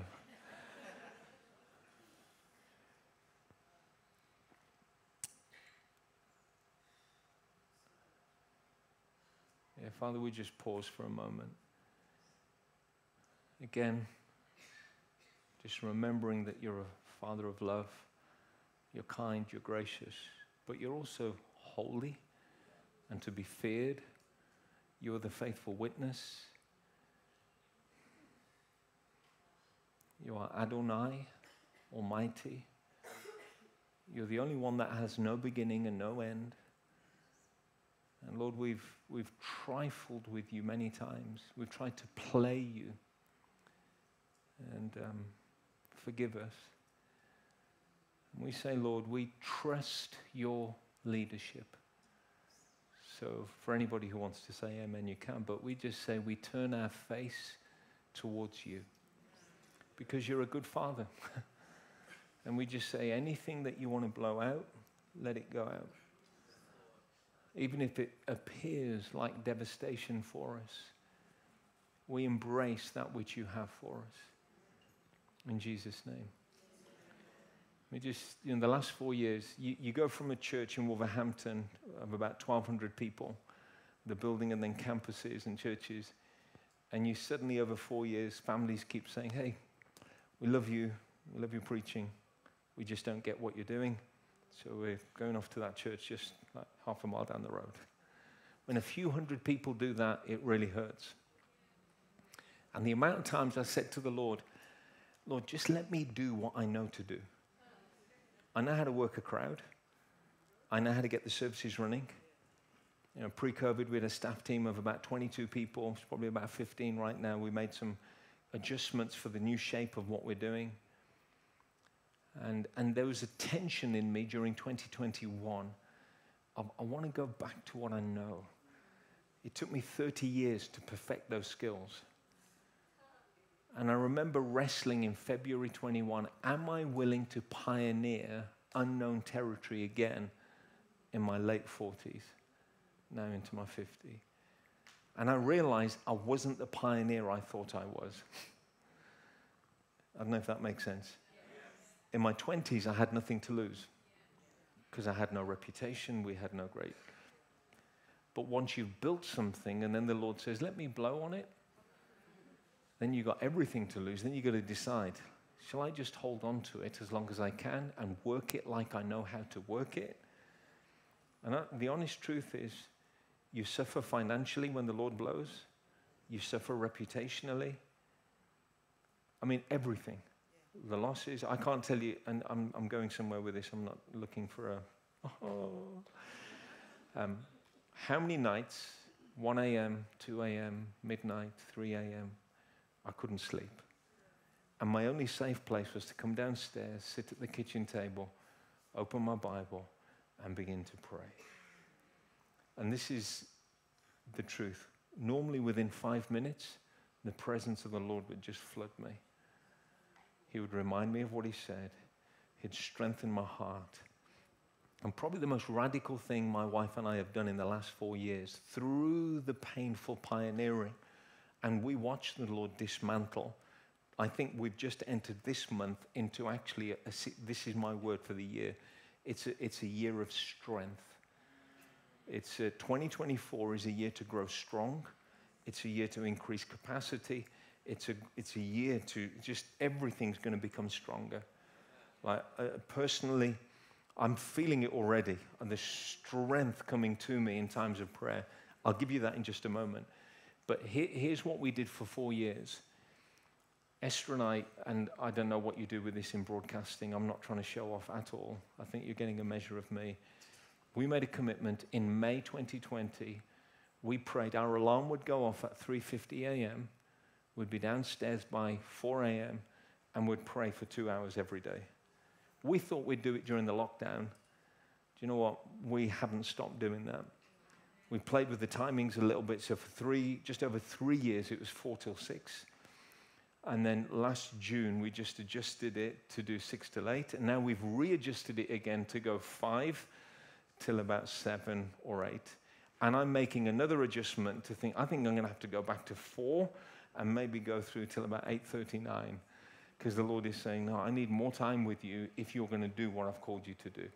Because reformers, pioneers, revivalists are not made on platforms. They're made in the secret place with God, where he starts dealing with hearts and motives, purifying, cleansing. So, okay, take a deep breath and say, it's going to be okay. He's going home soon.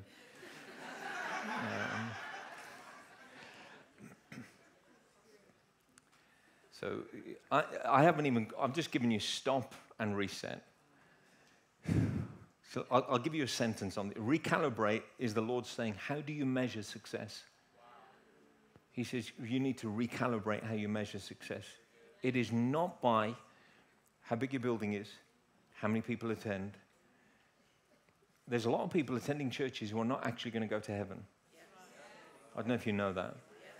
And yet they've got their hands raised, they're doing stuff. It's going to be the biggest shock of our life. So if I'm celebrating more people in the building, it's not the measure. It's not how many people are inviting me out to do stuff and preach, and it's not how many books I sell. And the Lord said to us, go back to the New Testament, use their measure. Are we obeying what Jesus called us to do? He said, go make disciples. How many of our community are actually actively making disciples? There's a measure. I never hear any church leader tell me how they're doing in disciple making. It's nearly always around the metrics that nearly every church in the UK and in America is using. It's the size of the building, the size of the budget, the size of the crowd. And that just isn't part of God's measurement. So don't get me wrong, I believe stadium Christianity is coming back. So I'm not into everything's going to be really small. I actually think we're going to hit, it might be 10 years from now, it might be 15, it could be 20, but there's going to come a day where our building's not big enough and we're going to have to take stadiums to do what God is calling us to do. But Christianity won't be defined what happens in the stadium. So there's a recalibration. Obedience to Christ, obedience to the Great Commission, obedience to the Great Commandment, obedience to Jesus' commands in the Gospels, 107 of them, but most Christians don't know any of them. Like, they should matter if Jesus told us to do things. And, so there's a whole load of recalibrating that needs to go, and we go into detail in the book. So stop, reset, recalibrate. Then there's a season of release. We've lived through all of this, but I think we're pioneering, and the Lord's letting us move just slightly ahead so that we can hold out a hand and help thousands of others in the next 5 years. And so the season of release is really where the Lord says, now get ready, put this in place, because then the last word is run. And for us, we feel like that starts a year from now. So we're still straddling that season of release. And the Lord gave me 5 things under the season of release, which I don't have time to tell you right now. It's a message by itself. But I'll give you 1 point out of the 5, which is my word for this year. I felt the Lord speak this to me for 2024. He says, you're entering a season of divine impartation. And these were the exact words. And I won't tell you, I had it in an encounter with the Lord. This might sound weird, with 2 angels placing hands on my back. It doesn't happen to me. I'm not that person. Sat in a chair, shaking like a leaf, which also physical manifestations isn't something I normally have. And so I'm having this massive encounter, and the Lord gives me these 5 points. And the last point was, you're entering a season of divine impartation. I will strengthen your voice, and it will shift things in communities. I'll strengthen your legs, and you will run through the nations. I will strengthen your eyes, and you'll have prophetic perspective. And I'll strengthen your ears, and you'll be able to hear things even from other spaces, thousands of miles away, or from other time periods that you can pull into today. Sounds weird, I get it, but just... And I had it like 2 years ago, but in November, the Lord said that word in January 21 is actually for 2024. How many know you get prophetic words and you think it's for then, you hold on to it, and you realize God says, no, 5 years from now. I was just giving you a heads up. So my question to the Lord was, and I believe it wasn't just a word for me. I believe it's a word for the church in 2024. And the Lord is saying, I want to make you strong. You're going to need the strength. It's not just, oh, anybody want to be strong. It's like what is coming is going to be requiring of us to be strong. So my question to the Lord was, how do I get this? Like, is there anything I need to do, or is it just going to happen? And I felt the Lord say this: extended periods of time with me, and I will give it to you as a gift. That's a good word. You can't earn it, but he said, you give me more time, extended periods of time in the Word, in prayer, in worship, in fasting, and I will give it to you. And as I've meditated and prayed on it, he's taken me to Daniel 1. And you know, Daniel 1, Daniel purposed in his heart not to defile himself. And when they tested him against his age group from other nations, they found Daniel, Shadrach, Meshach, and Abednego to be stronger and healthier than the other people. A few verses later, it says, and the Lord gave Daniel, Shadrach, Meshach, and Abednego, he imparted to them the ability to interpret dreams and visions and understand riddles, and it just goes on. It's the Lord that gave it to him. But listen to what Daniel did. Daniel purposed in his heart not to defile himself with the culture of the day. I don't know if you understand. He was stolen as a captive from his homeland, taken to a foreign country that he doesn't know the language in. For some reason, because of his nobility, he's only a teenager, but because of his smarts, he's actually allowed to come into the court, and he's going to be trained as a wise person in the court. And he can eat their food that's been sacrificed to idols. So he's in this culture, having been taken from his home. And as a teenager, he purposes, I don't want to eat your food. I don't want to worship your idols. I'm not going to go there. How many know, as a captive in war, you get killed for stuff like that? There's a strong resolution for consecration and holiness. And I think, even though the Bible doesn't make this explicit in this chapter, it does later in the book, that 10 days and water and vegetables was actually his first annual fast. And the Lord honored him and made him stronger and healthier and fitter than anybody else. He rewarded him. And actually, by the time their mental acuity is tested, the Bible says they are 10 times wiser, not in their age group, than any other enchanter or wise man in the whole province, in the whole land. Teenagers are suddenly 10 times wiser. Why? Because God gave it to them as a gift. Why did he give it to them as a gift?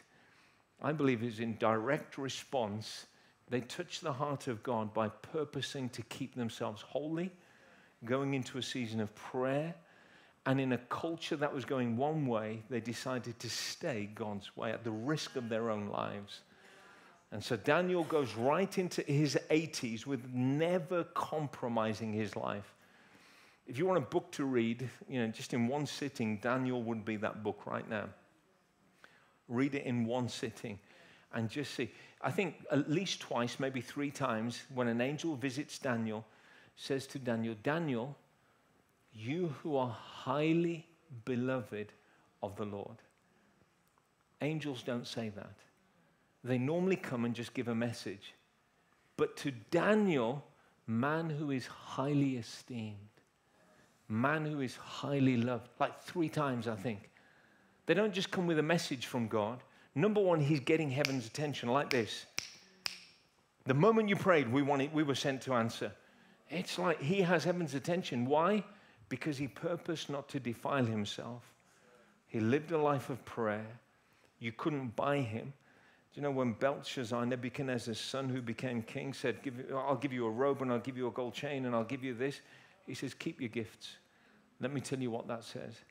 He wasn't for sale. He could not be manipulated.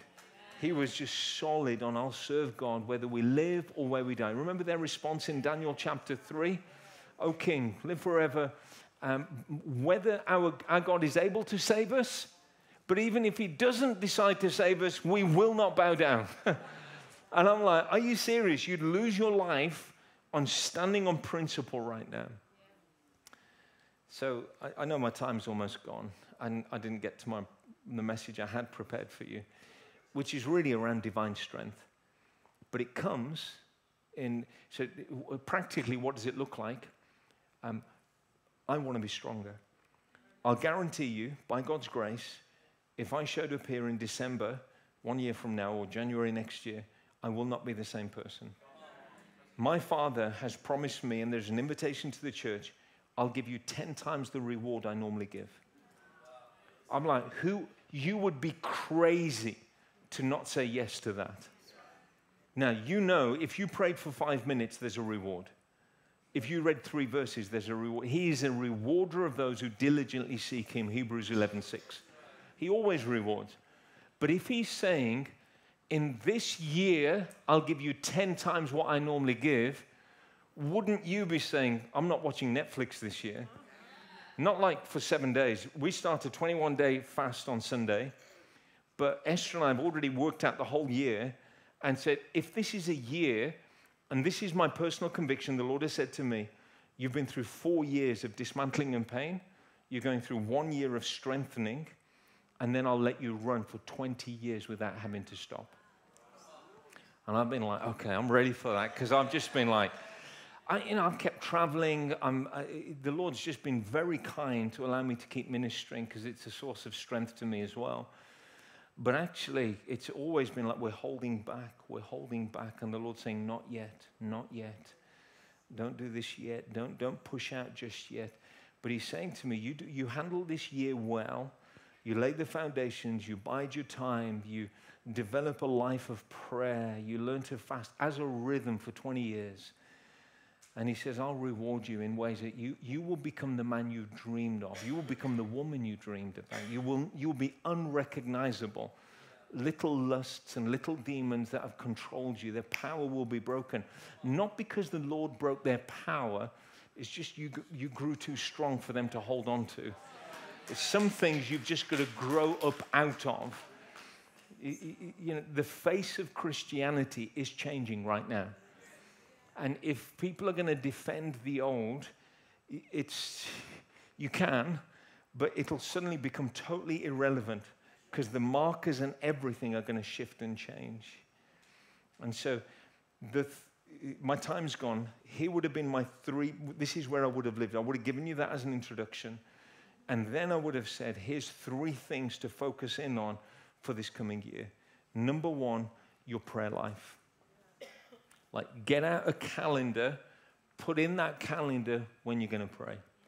Like, there's no other shortcut. So my son's with me. We love gymming together. He's 18, but he was actually pressing more reps on his chest this morning than I was. I still did the same way. I just couldn't get the same amount of reps out. It's not fair. But tomorrow morning, I know it's a late night tonight. I know I've got a pattern with the Lord for about 3 hours. Then we go to the gym. Then we go to breakfast. And then I go and do a leaders meeting at 10 o'clock. And I'm just going to live the rhythm and the pattern that the Lord wants me. I don't think, we're traveling. Let's just cancel that bit. I have nothing to give if I've not been with him. And so I would just want to encourage you, when are you going to fast? When are you going to pray? And I was going to give you 4 things under prayer. Number 1, you pray for intimacy. The main purpose for prayer is just intimacy. Being with him, loving on him. I'm not giving you the scriptures. I can send my notes to Pastor John, and then you can make them available to people if you want to do that. So the first reason is for intimacy. The second reason would be to increase your wisdom and your understanding, because God will give it to you. I can't tell you how much the Lord wants to give people wisdom and understanding about the times in which we live. It's like a message by itself. If you will spend time with the Holy Spirit, praying in the Spirit for a few hours, he will start to give you revelation. Now, don't go in with your agenda. Don't go in with a prayer list. Just start walking and praying. And you've just set aside an hour, 2 hours, 3 hours, 4 hours. And you just,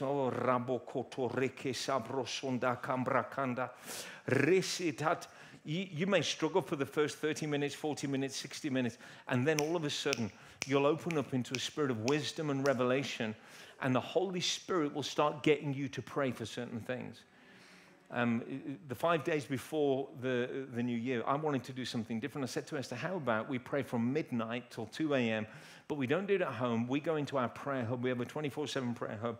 Invite a few others, see if they want to come, and let's just see what the Lord does. So we close off the year strong. This is how crazy it was. Before that, the Lord had told us to do a 21-day fast. Before that, in November, the Lord had told us to do a 21-day fast. And we do another one in January.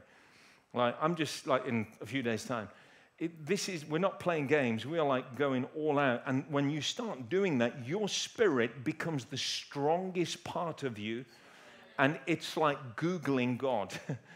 1 Corinthians chapter 2, the Spirit searches out the deep things of God. And then you tap into heavenly wisdom that you can pull into this age. But it doesn't come through somebody preaching it to you. You've got to develop that personal history. So you grow in intimacy as the first thing. Then you grow in wisdom and understanding. Thirdly, you will find when you start doing that, your own spirit will start changing shape. You can't see that, but you'll feel it. You'll feel the strength on the inside. You'll walk a bit differently. You'll come into a work.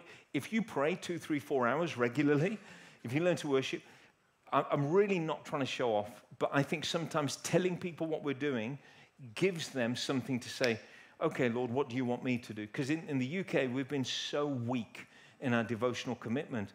I said to my wife, and she said yes, and my other son, Joel, who's 20 years old, he's doing this as well. We're reading the Bible in 60 days. So I've made a commitment, January and February, read the whole Bible through. And I'm up to date right now. But we're only on the 4th of Jan, so that's not too difficult. I just thought, I've never done that. I know people who are doing it. Now, I'll do it for 2 months, and if I can sustain it, I'll do it the whole year. So read the whole Bible through 6 times. And then on top of that, I've got a few other things that I'm doing. So in terms of Bible reading, again, I'm not telling you this to put you off or raise the bar too high. I'm just saying, reading one verse while eating a piece of toast and walking out the house is not going to help you build the capacity that you need. Or I've got Premier playing in the car, so I'm okay. I listen to that lady who gives me the devotion every morning, and I'm all good to go. The Lord is saying, no, I have given you a spirit, and that spirit needs to develop strength in the place of prayer, in the place of the word. And then the fourth area that you'll find in prayer is that you will be able to turn some battles at the gate in the place of prayer. The Lord will have you contend for things. They might be in your family.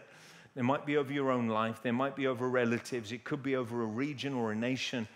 But you'll come into times in prayer where, yes, you spent time in worship, and yes, you're growing on the inside, and yes, wisdom is coming. But actually, he'll put it on you to contend for certain things, and you'll turn the battle at the gate. All the scriptures in my notes, I'll send them, and you can look them through. So prayer is the first one. Secondly, and this is huge in this season, I would say you need to nurture unity. Doesn't sound sexy. The enemy operates through division. The enemy operates through competitiveness, through jealousy, through accusation. And what the Lord, again, I don't have time for it. I'm not going to, we do a lot of regional leadership events around the UK. Early in February, we're in Kingston in London with a group of leaders there. And I know that the remit is invite them to pray, teach them about regional unity. Regional unity starts by me being in unity with the Father, at one with Him, and then being one with my wife, and then holding a unity in my family, and then learning in my leadership team to nurture unity. I can't tell you how powerful it is. Then it infiltrates the whole church, then churches with churches, and before you know it, this is what's going to happen in the next 10, 15 years. You're going to see regions that are in unity across the denominations, and what will happen is they'll become a shield, invisible to the enemy, attracting heavenly things to them because of their oneness. So it'll be a shield and a magnet, and it will become a seed bed that things that wouldn't grow in the kingdom in that area before, suddenly everybody gets to experience this huge growth. It's a seedbed of fertile creativity, of heaven coming, angelic visitations, ideas. It becomes easy to live under that shield because of the oneness that they are experiencing. So maybe you need to ask somebody to forgive you. Maybe there's some offense to deal with. Never pick up accusation and throw it as an arrow at other people. There's a whole message in that. The ministry of accusation or the ministry of intercession. Pick up an arrow and throw it, or stand in the gap and intercede. Jesus on the cross, when they were accusing him, he let their accusations come into him and they died. And then he said, Father, forgive them, for they do not know what they are doing. He didn't accuse back. He didn't defend himself. He just absorbed their immaturity, and intercession rose from him up to the Father. Now, I don't know about you. When somebody accuses me, I'm quick with my mouth. I can give good back. Like, I'm quite witty. I can come back at something. And the Lord is saying, not anymore. You learn to let that thing die in you. And the bigger you get, the more you can absorb. And it's always the mature that suffer for the immature. The enemy's tactic, move through misunderstanding, move through unfulfilled promises, unmet expectations. We do not have the luxury of accusing one another and of bringing disunity. And then the third thing, so prayer, unity, and the third one is a call to consecration. I've touched it already, but without holiness, Hebrews 12:14, without holiness, no one will see the Lord. And yet the Beatitudes, the pure in heart will see God. And I'm telling you, the men and women that are coming are not going to be the greatest preachers who have the greatest authority. It'll be the humble, the pure in heart, those who are consecrated. What does consecration mean?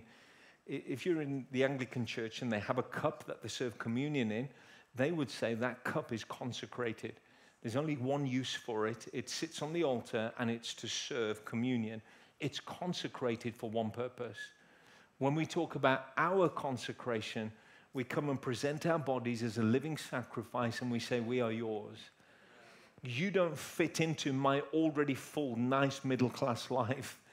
No, my whole life now is orientated towards you. I am holy to you. And it's a love devotion. So I want to live in a manner worthy of the cross. That's where the power is in consecration. But you combine those three things together, that's where your strength is. And you give the Lord extended periods of time.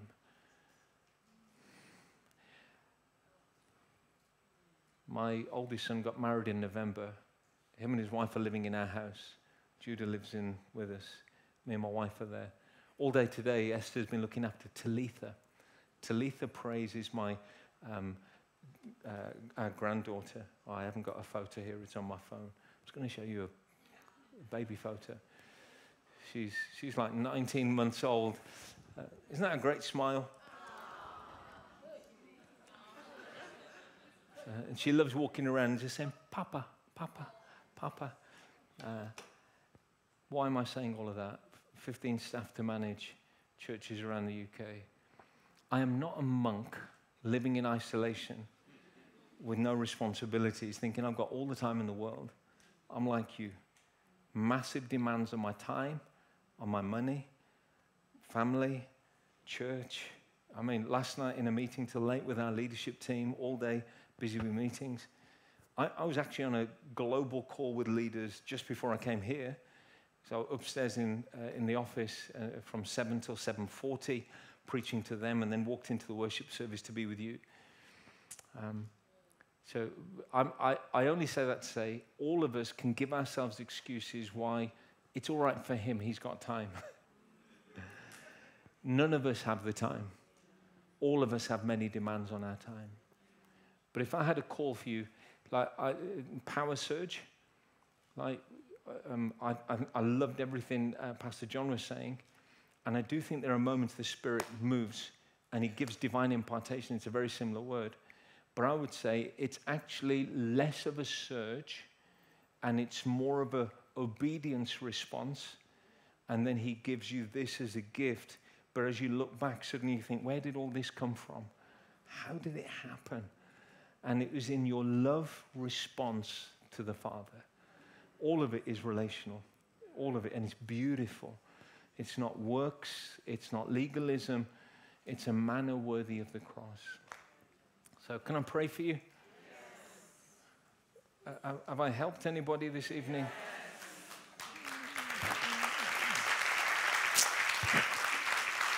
Okay, so,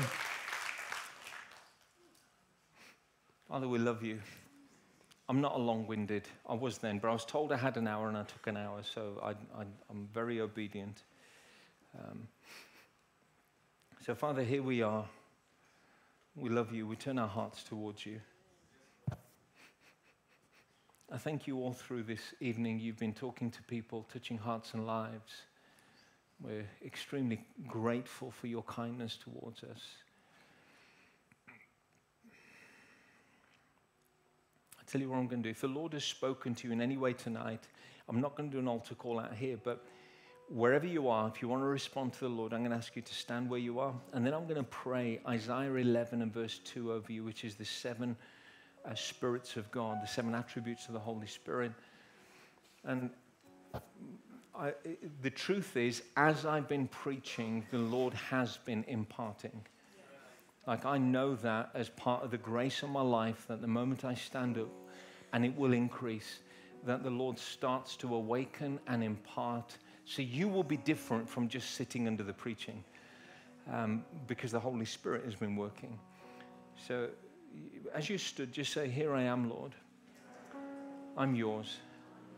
I trust your leadership.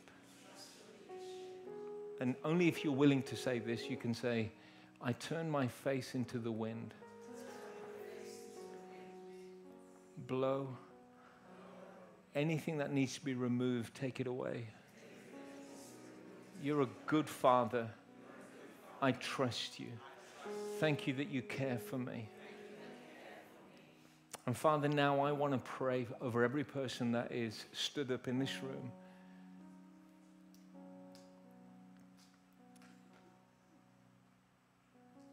Just look up at me for one moment.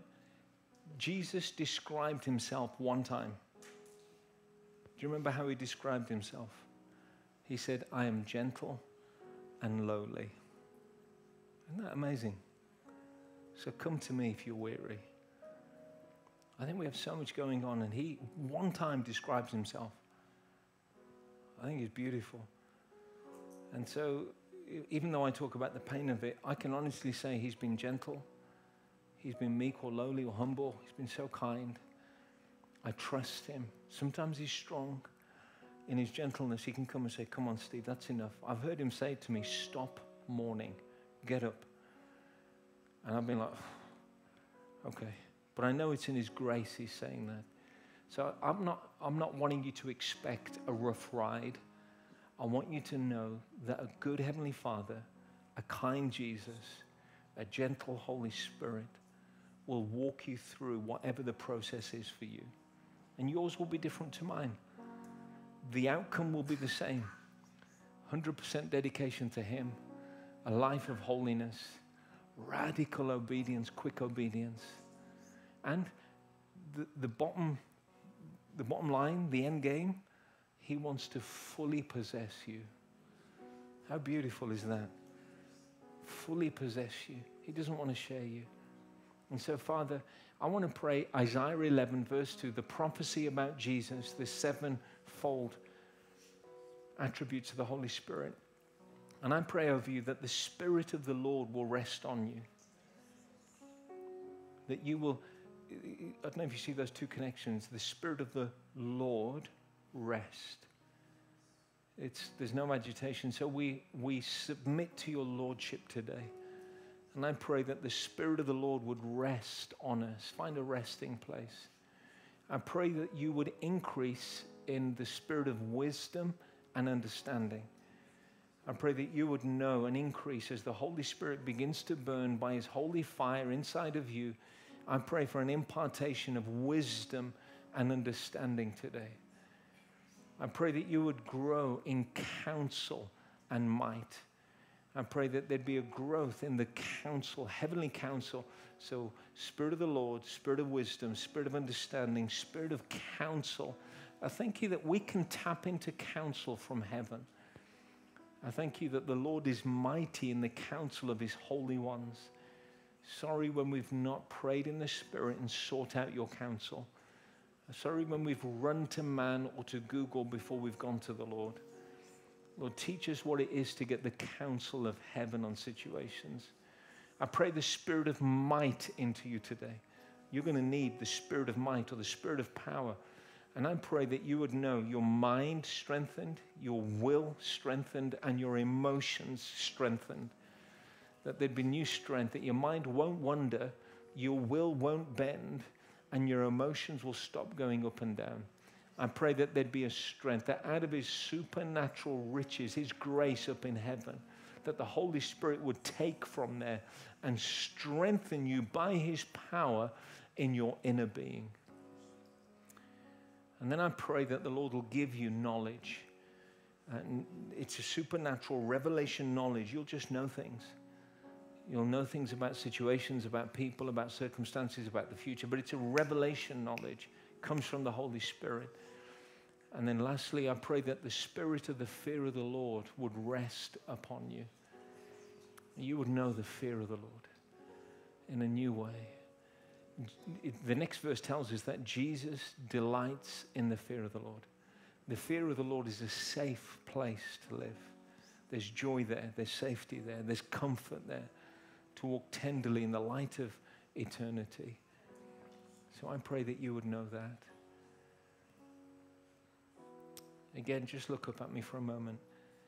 These are 7, it's the Holy Spirit. There's 7 fires. It's all over the Bible. So it's mentioned there in Isaiah 11. There are 7 pillars in the house of wisdom in Proverbs 9. There are 7 spirits of God before the throne of God.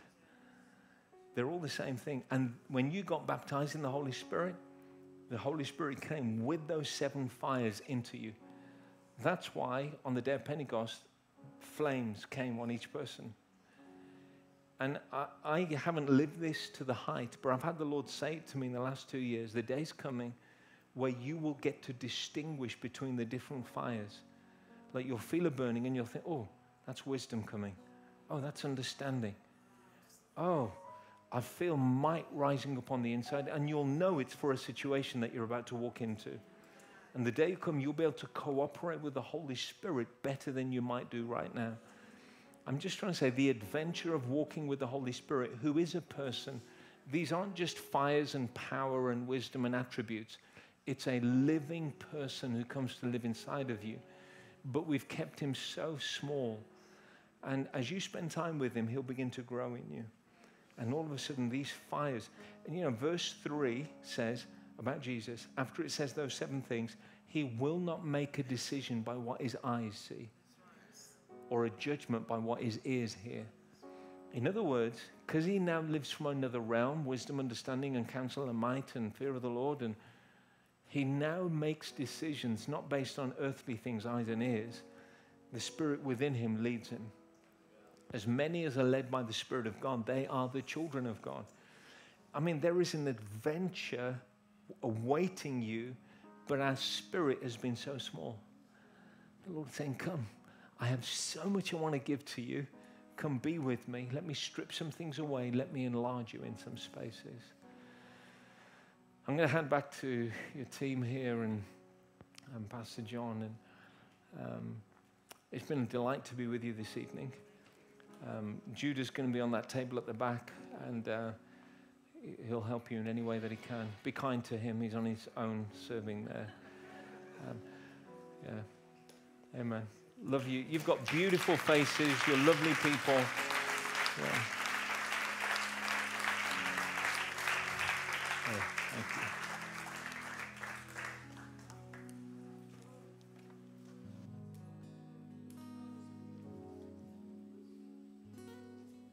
Thank you, Jesus. Purified, purified. Would you search me and know me, find in me a pure heart?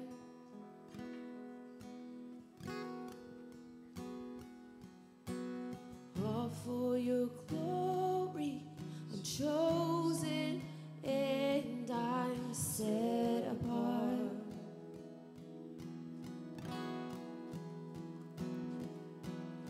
Here in your presence, oh, search me and know me, find in me a pure heart. Sing that again. Search me and know me. Search me and know me, find in me a pure heart. Search me, all for your glory. I'm chosen and I'm set apart.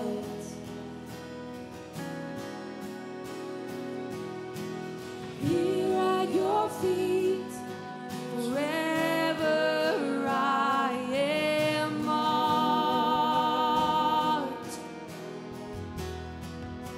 Would you search me and know me, find in me a pure heart?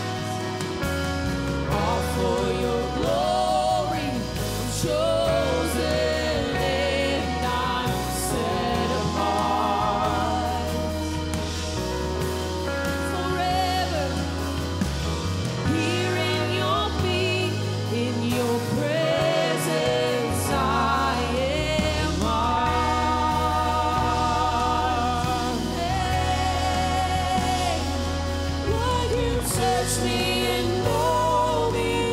Find in me your heart. Know me, for your glory. I'm chosen and I'm set apart. We choose you, Jesus. Here at your feet, forever I am marked.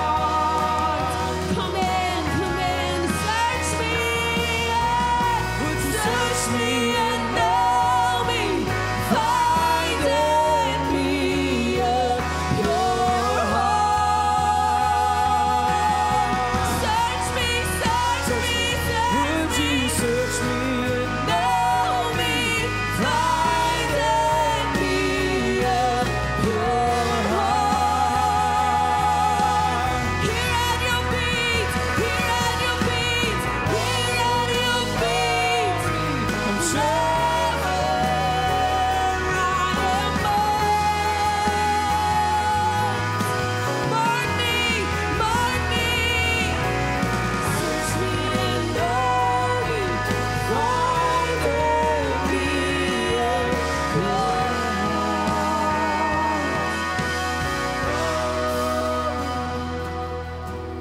All for your glory, I'm chosen and I'm set apart.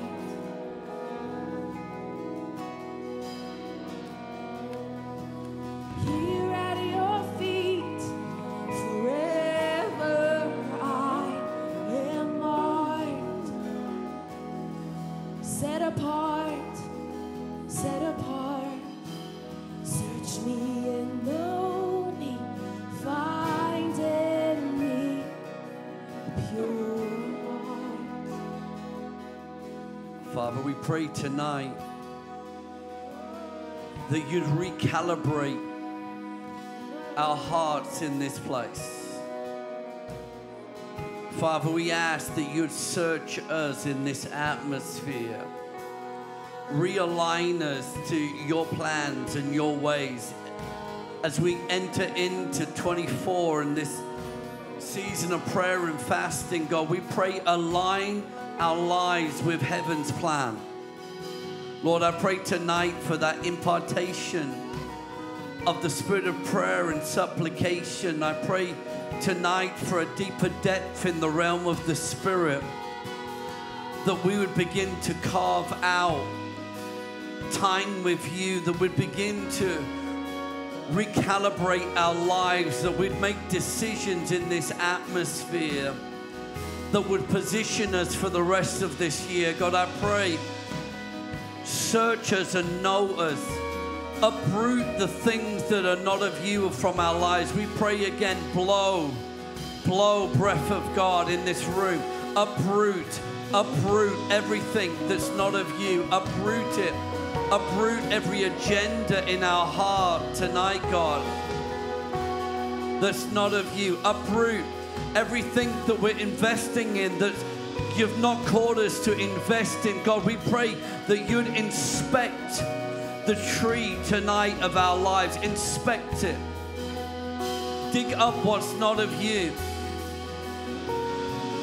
Dig up what's not of you. We pray as prophets tonight that there'd be an uprooting at the beginning of this year. We pray, Holy Spirit, come with your breath and uproot the things that are not growing in our lives. God, we pray even in this house, in this church, we pray let the eyes of the Lord inspect our hearts in this house. Blow breath of God. Dross, breath of God. We're asking tonight, put in us clean hands, pure hearts. Remove the dross, oh God. Remove anything that is unclean, any unclean spirit from this house. Let the breath of heaven blow tonight. All selfish ambition, let it fall from us tonight. All pride, let it come down tonight. Let our motives be pure. Let our hearts be yielded. Clean hands, pure hearts. Realign our lives to heaven's order. God, I pray where there's a stop needed, God, put a hard stop again. Put a reset again. Put a realignment again. Put a reformation again. Father, we want everything that will take us to another level, oh God, another level of flow tonight. God, we're praying again, wherever the surge protector is, break it off us tonight. Whatever is stopping the flow of the Spirit, the flow of your power, God, we pray, remove it tonight. Male Sandebehe. Shalom. We ask for the shalom, the reordering, peace in everything, the reconstruction. Break us to make us. Break us to make us tonight. Shalom. God, I pray anything out of order, anything that's broken and healed in the wrong position, God, break it again that it can be made again. Male, Mala, Male, Mele, Kiki, Rababo, Shanda, Bahala, Masia, Mahala, Masutu, Kura, Baye, Kura, Maha. For I say tonight that I'm blowing again on the leaves of autumn. For the Lord says the leaves have fallen from the tree. And would you allow me to blow away the leaves of a previous season, that I could reestablish a new growth in your life? For the Lord says, do not cling to the past, but look to the future. For the autumn has passed and the winter has passed, and springtime begins to come forth. For the Lord says, even over the church of the UK, would you allow me to blow again into the leaves of the autumn, that I could reestablish a new growth in this nation? For the Lord says, I've not given up and I've not turned my back upon this nation. But the Lord says, I have pruned the tree in this last season. I've removed the dead leaves and I've removed the dead branches, that I could once again establish my kingdom purposes in this land. For the Lord says, do not despise my cutting in your life. Do not despise my pruning in your life. For the Lord says, I discipline those that I love. And even in the cutting back, the Lord says tonight, I'm preparing you for an acceleration of growth. Even now, new sprouts are beginning to form. Even now, new branches are beginning to grow that will look even better than before, that will reach even further than before. For the Lord says, even now, I'm preparing you as a new wineskin, ready for new wine. Father, we receive your invitation tonight. An invitation to reformation. We turn our faces to the wind. And we say in this house, blow. Blow the leaves, the dead things of a previous season away from this house. Blow, breath of God. Can these bones live again? We prophesy to the dead things tonight. Hear the word of the Lord. These bones will surely live again. We receive the invitation to reformation. We turn our face to the wind. And we say, blow. Blow, breath of God. Blow, breath of God. Male, sile, kileme, kilamando. Silamende, kilamanda, silamanda, silabende. Silamondo, shimondo, simande. Kimanda, Simando, Shimande, Silamando, Silamende. Silamanda, Silamanda, Silamende, Kilamondo, Simondo. Simondo, Simanda, Silamanda, Kilamende. Silamanda, Silamende. Kurama, Silama, Silame, Silamando, Kilamande. Kimando, Simando, Kimande, Ralamande, Silamande. Kuramasi kikike, Kuramasi kirama simando remende simando, Silamende kilamanda silabende, Kuramashima Kuramasime, Kimando silamande kilamende silamende, Silamando remende kimondo. Blow, breath of God. Blow the dead things from our lives. Silamanda, Kilamando, Rimende, Simande, Amande, Amanda. Simando, Reme, Reme, Mando, Makaramande, Shimando, Remende. Simande, Amando, Ramando, Bo, Kimande. Blow, blow. Let the wind of heaven blow through this place. Blow, breath of God. Sima reme, kima reme, hama romo, momo mende. Simande kiki.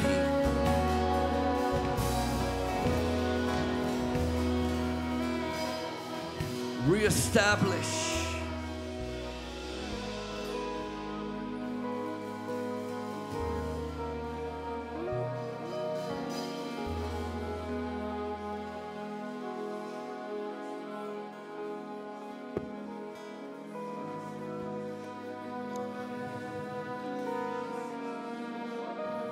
Jesus.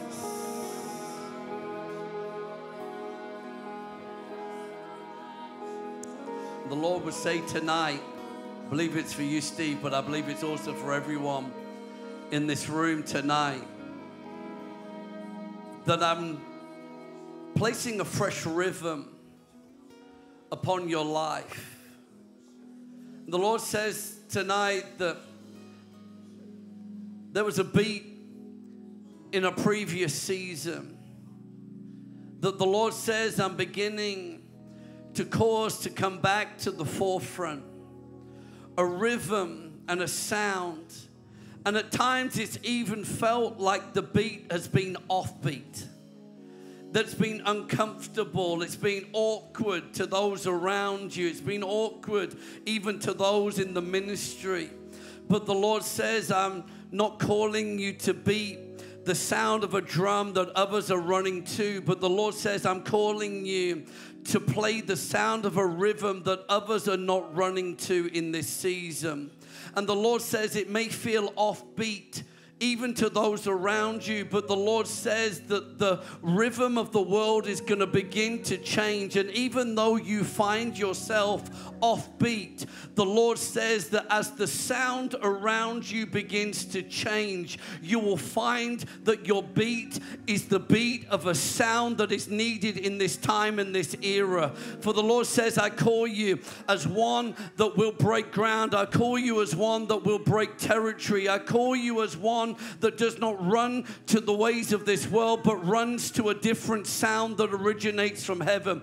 And even some have said this is before your time, and even some have criticized your direction. But the Lord says it's already begun to flourish upon the earth. For the Lord says the time that I created for you for is now, and your season is now upon you, says the Lord. For there is surely a run that is beginning to rise on the inside of you, and there's a new fire that's beginning to rise on the inside of you, says the Lord. For surely you will burn brighter in these next 20 years than you've ever burnt before. For the Lord says, surely there's a new sound that's going to be released from your mouth that's never been heard before. For the Lord says, the beat of my return is getting louder and louder, and you've heard the beat of a different drum. For the Lord says, religion has played its sound, but the Spirit is playing a new sound, says the Lord. And those that have had ears to hear have heard. And he says tonight, son,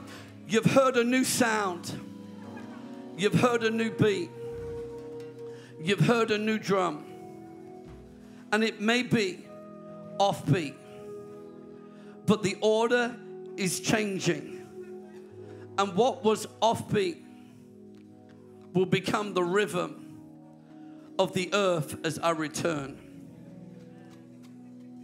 Father, we pray tonight that across this room, that we would tune our ears during these 7 days to the rhythm that's flowing from heaven. Father, I pray for each and every one of us tonight that we would catch ears in the Spirit to hear the sound originating from heaven. That even if it's not popular in modern Christianity, even if it's not trendy on YouTube, God, I pray for each and every one of us that we'd begin to hear the beat of a different drum. That YouTube and Instagram would not be our source of theology, but your word and prayer.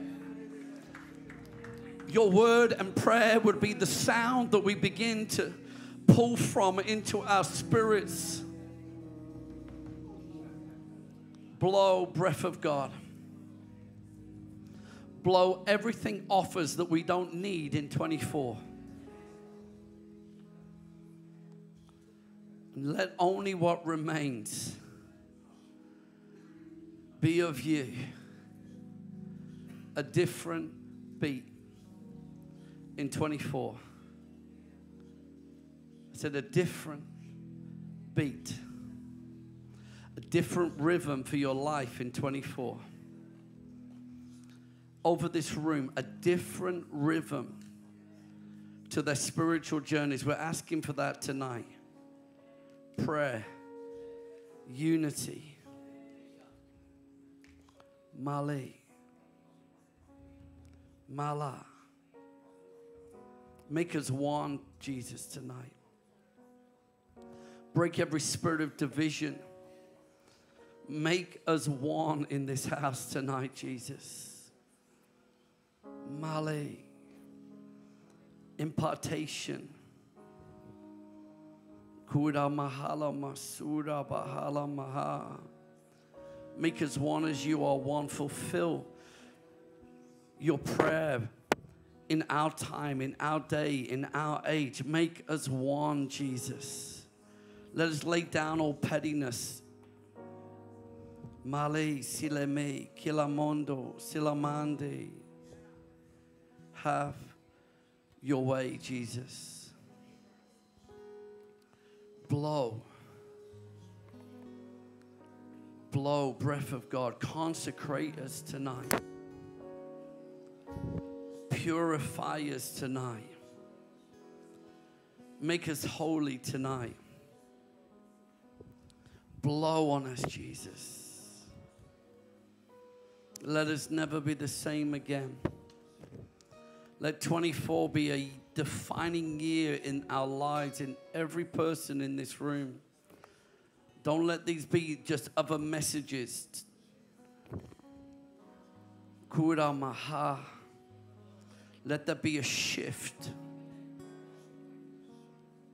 Realigning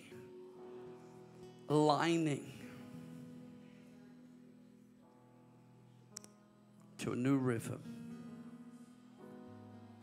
In Jesus' name. And everyone said, amen. Amen. Can we give Steve some love tonight? Hallelujah. And can you give Jesus some love in this place as well?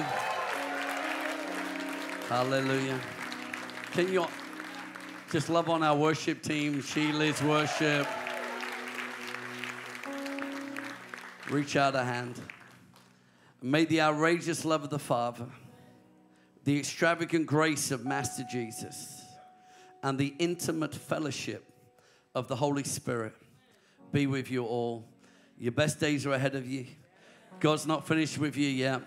You're going to get stronger and stronger and stronger and stronger and stronger as you put your heart into the word and prayer. This is going to be your year where you move from ankle deep to out of control, a raging river, a surge. In Jesus' name, amen, amen. Come on, give the Lord one more clap tonight. We love you. We appreciate you. We're back again tomorrow night, 7:30. Shealy's are back in the house. You probably worked it out. Emma Stark is here tomorrow night as well. If you're coming back tomorrow, give me a wave. Who's back tomorrow? Hallelujah. Okay. Tell your friends. Post on Instagram. Let's get this.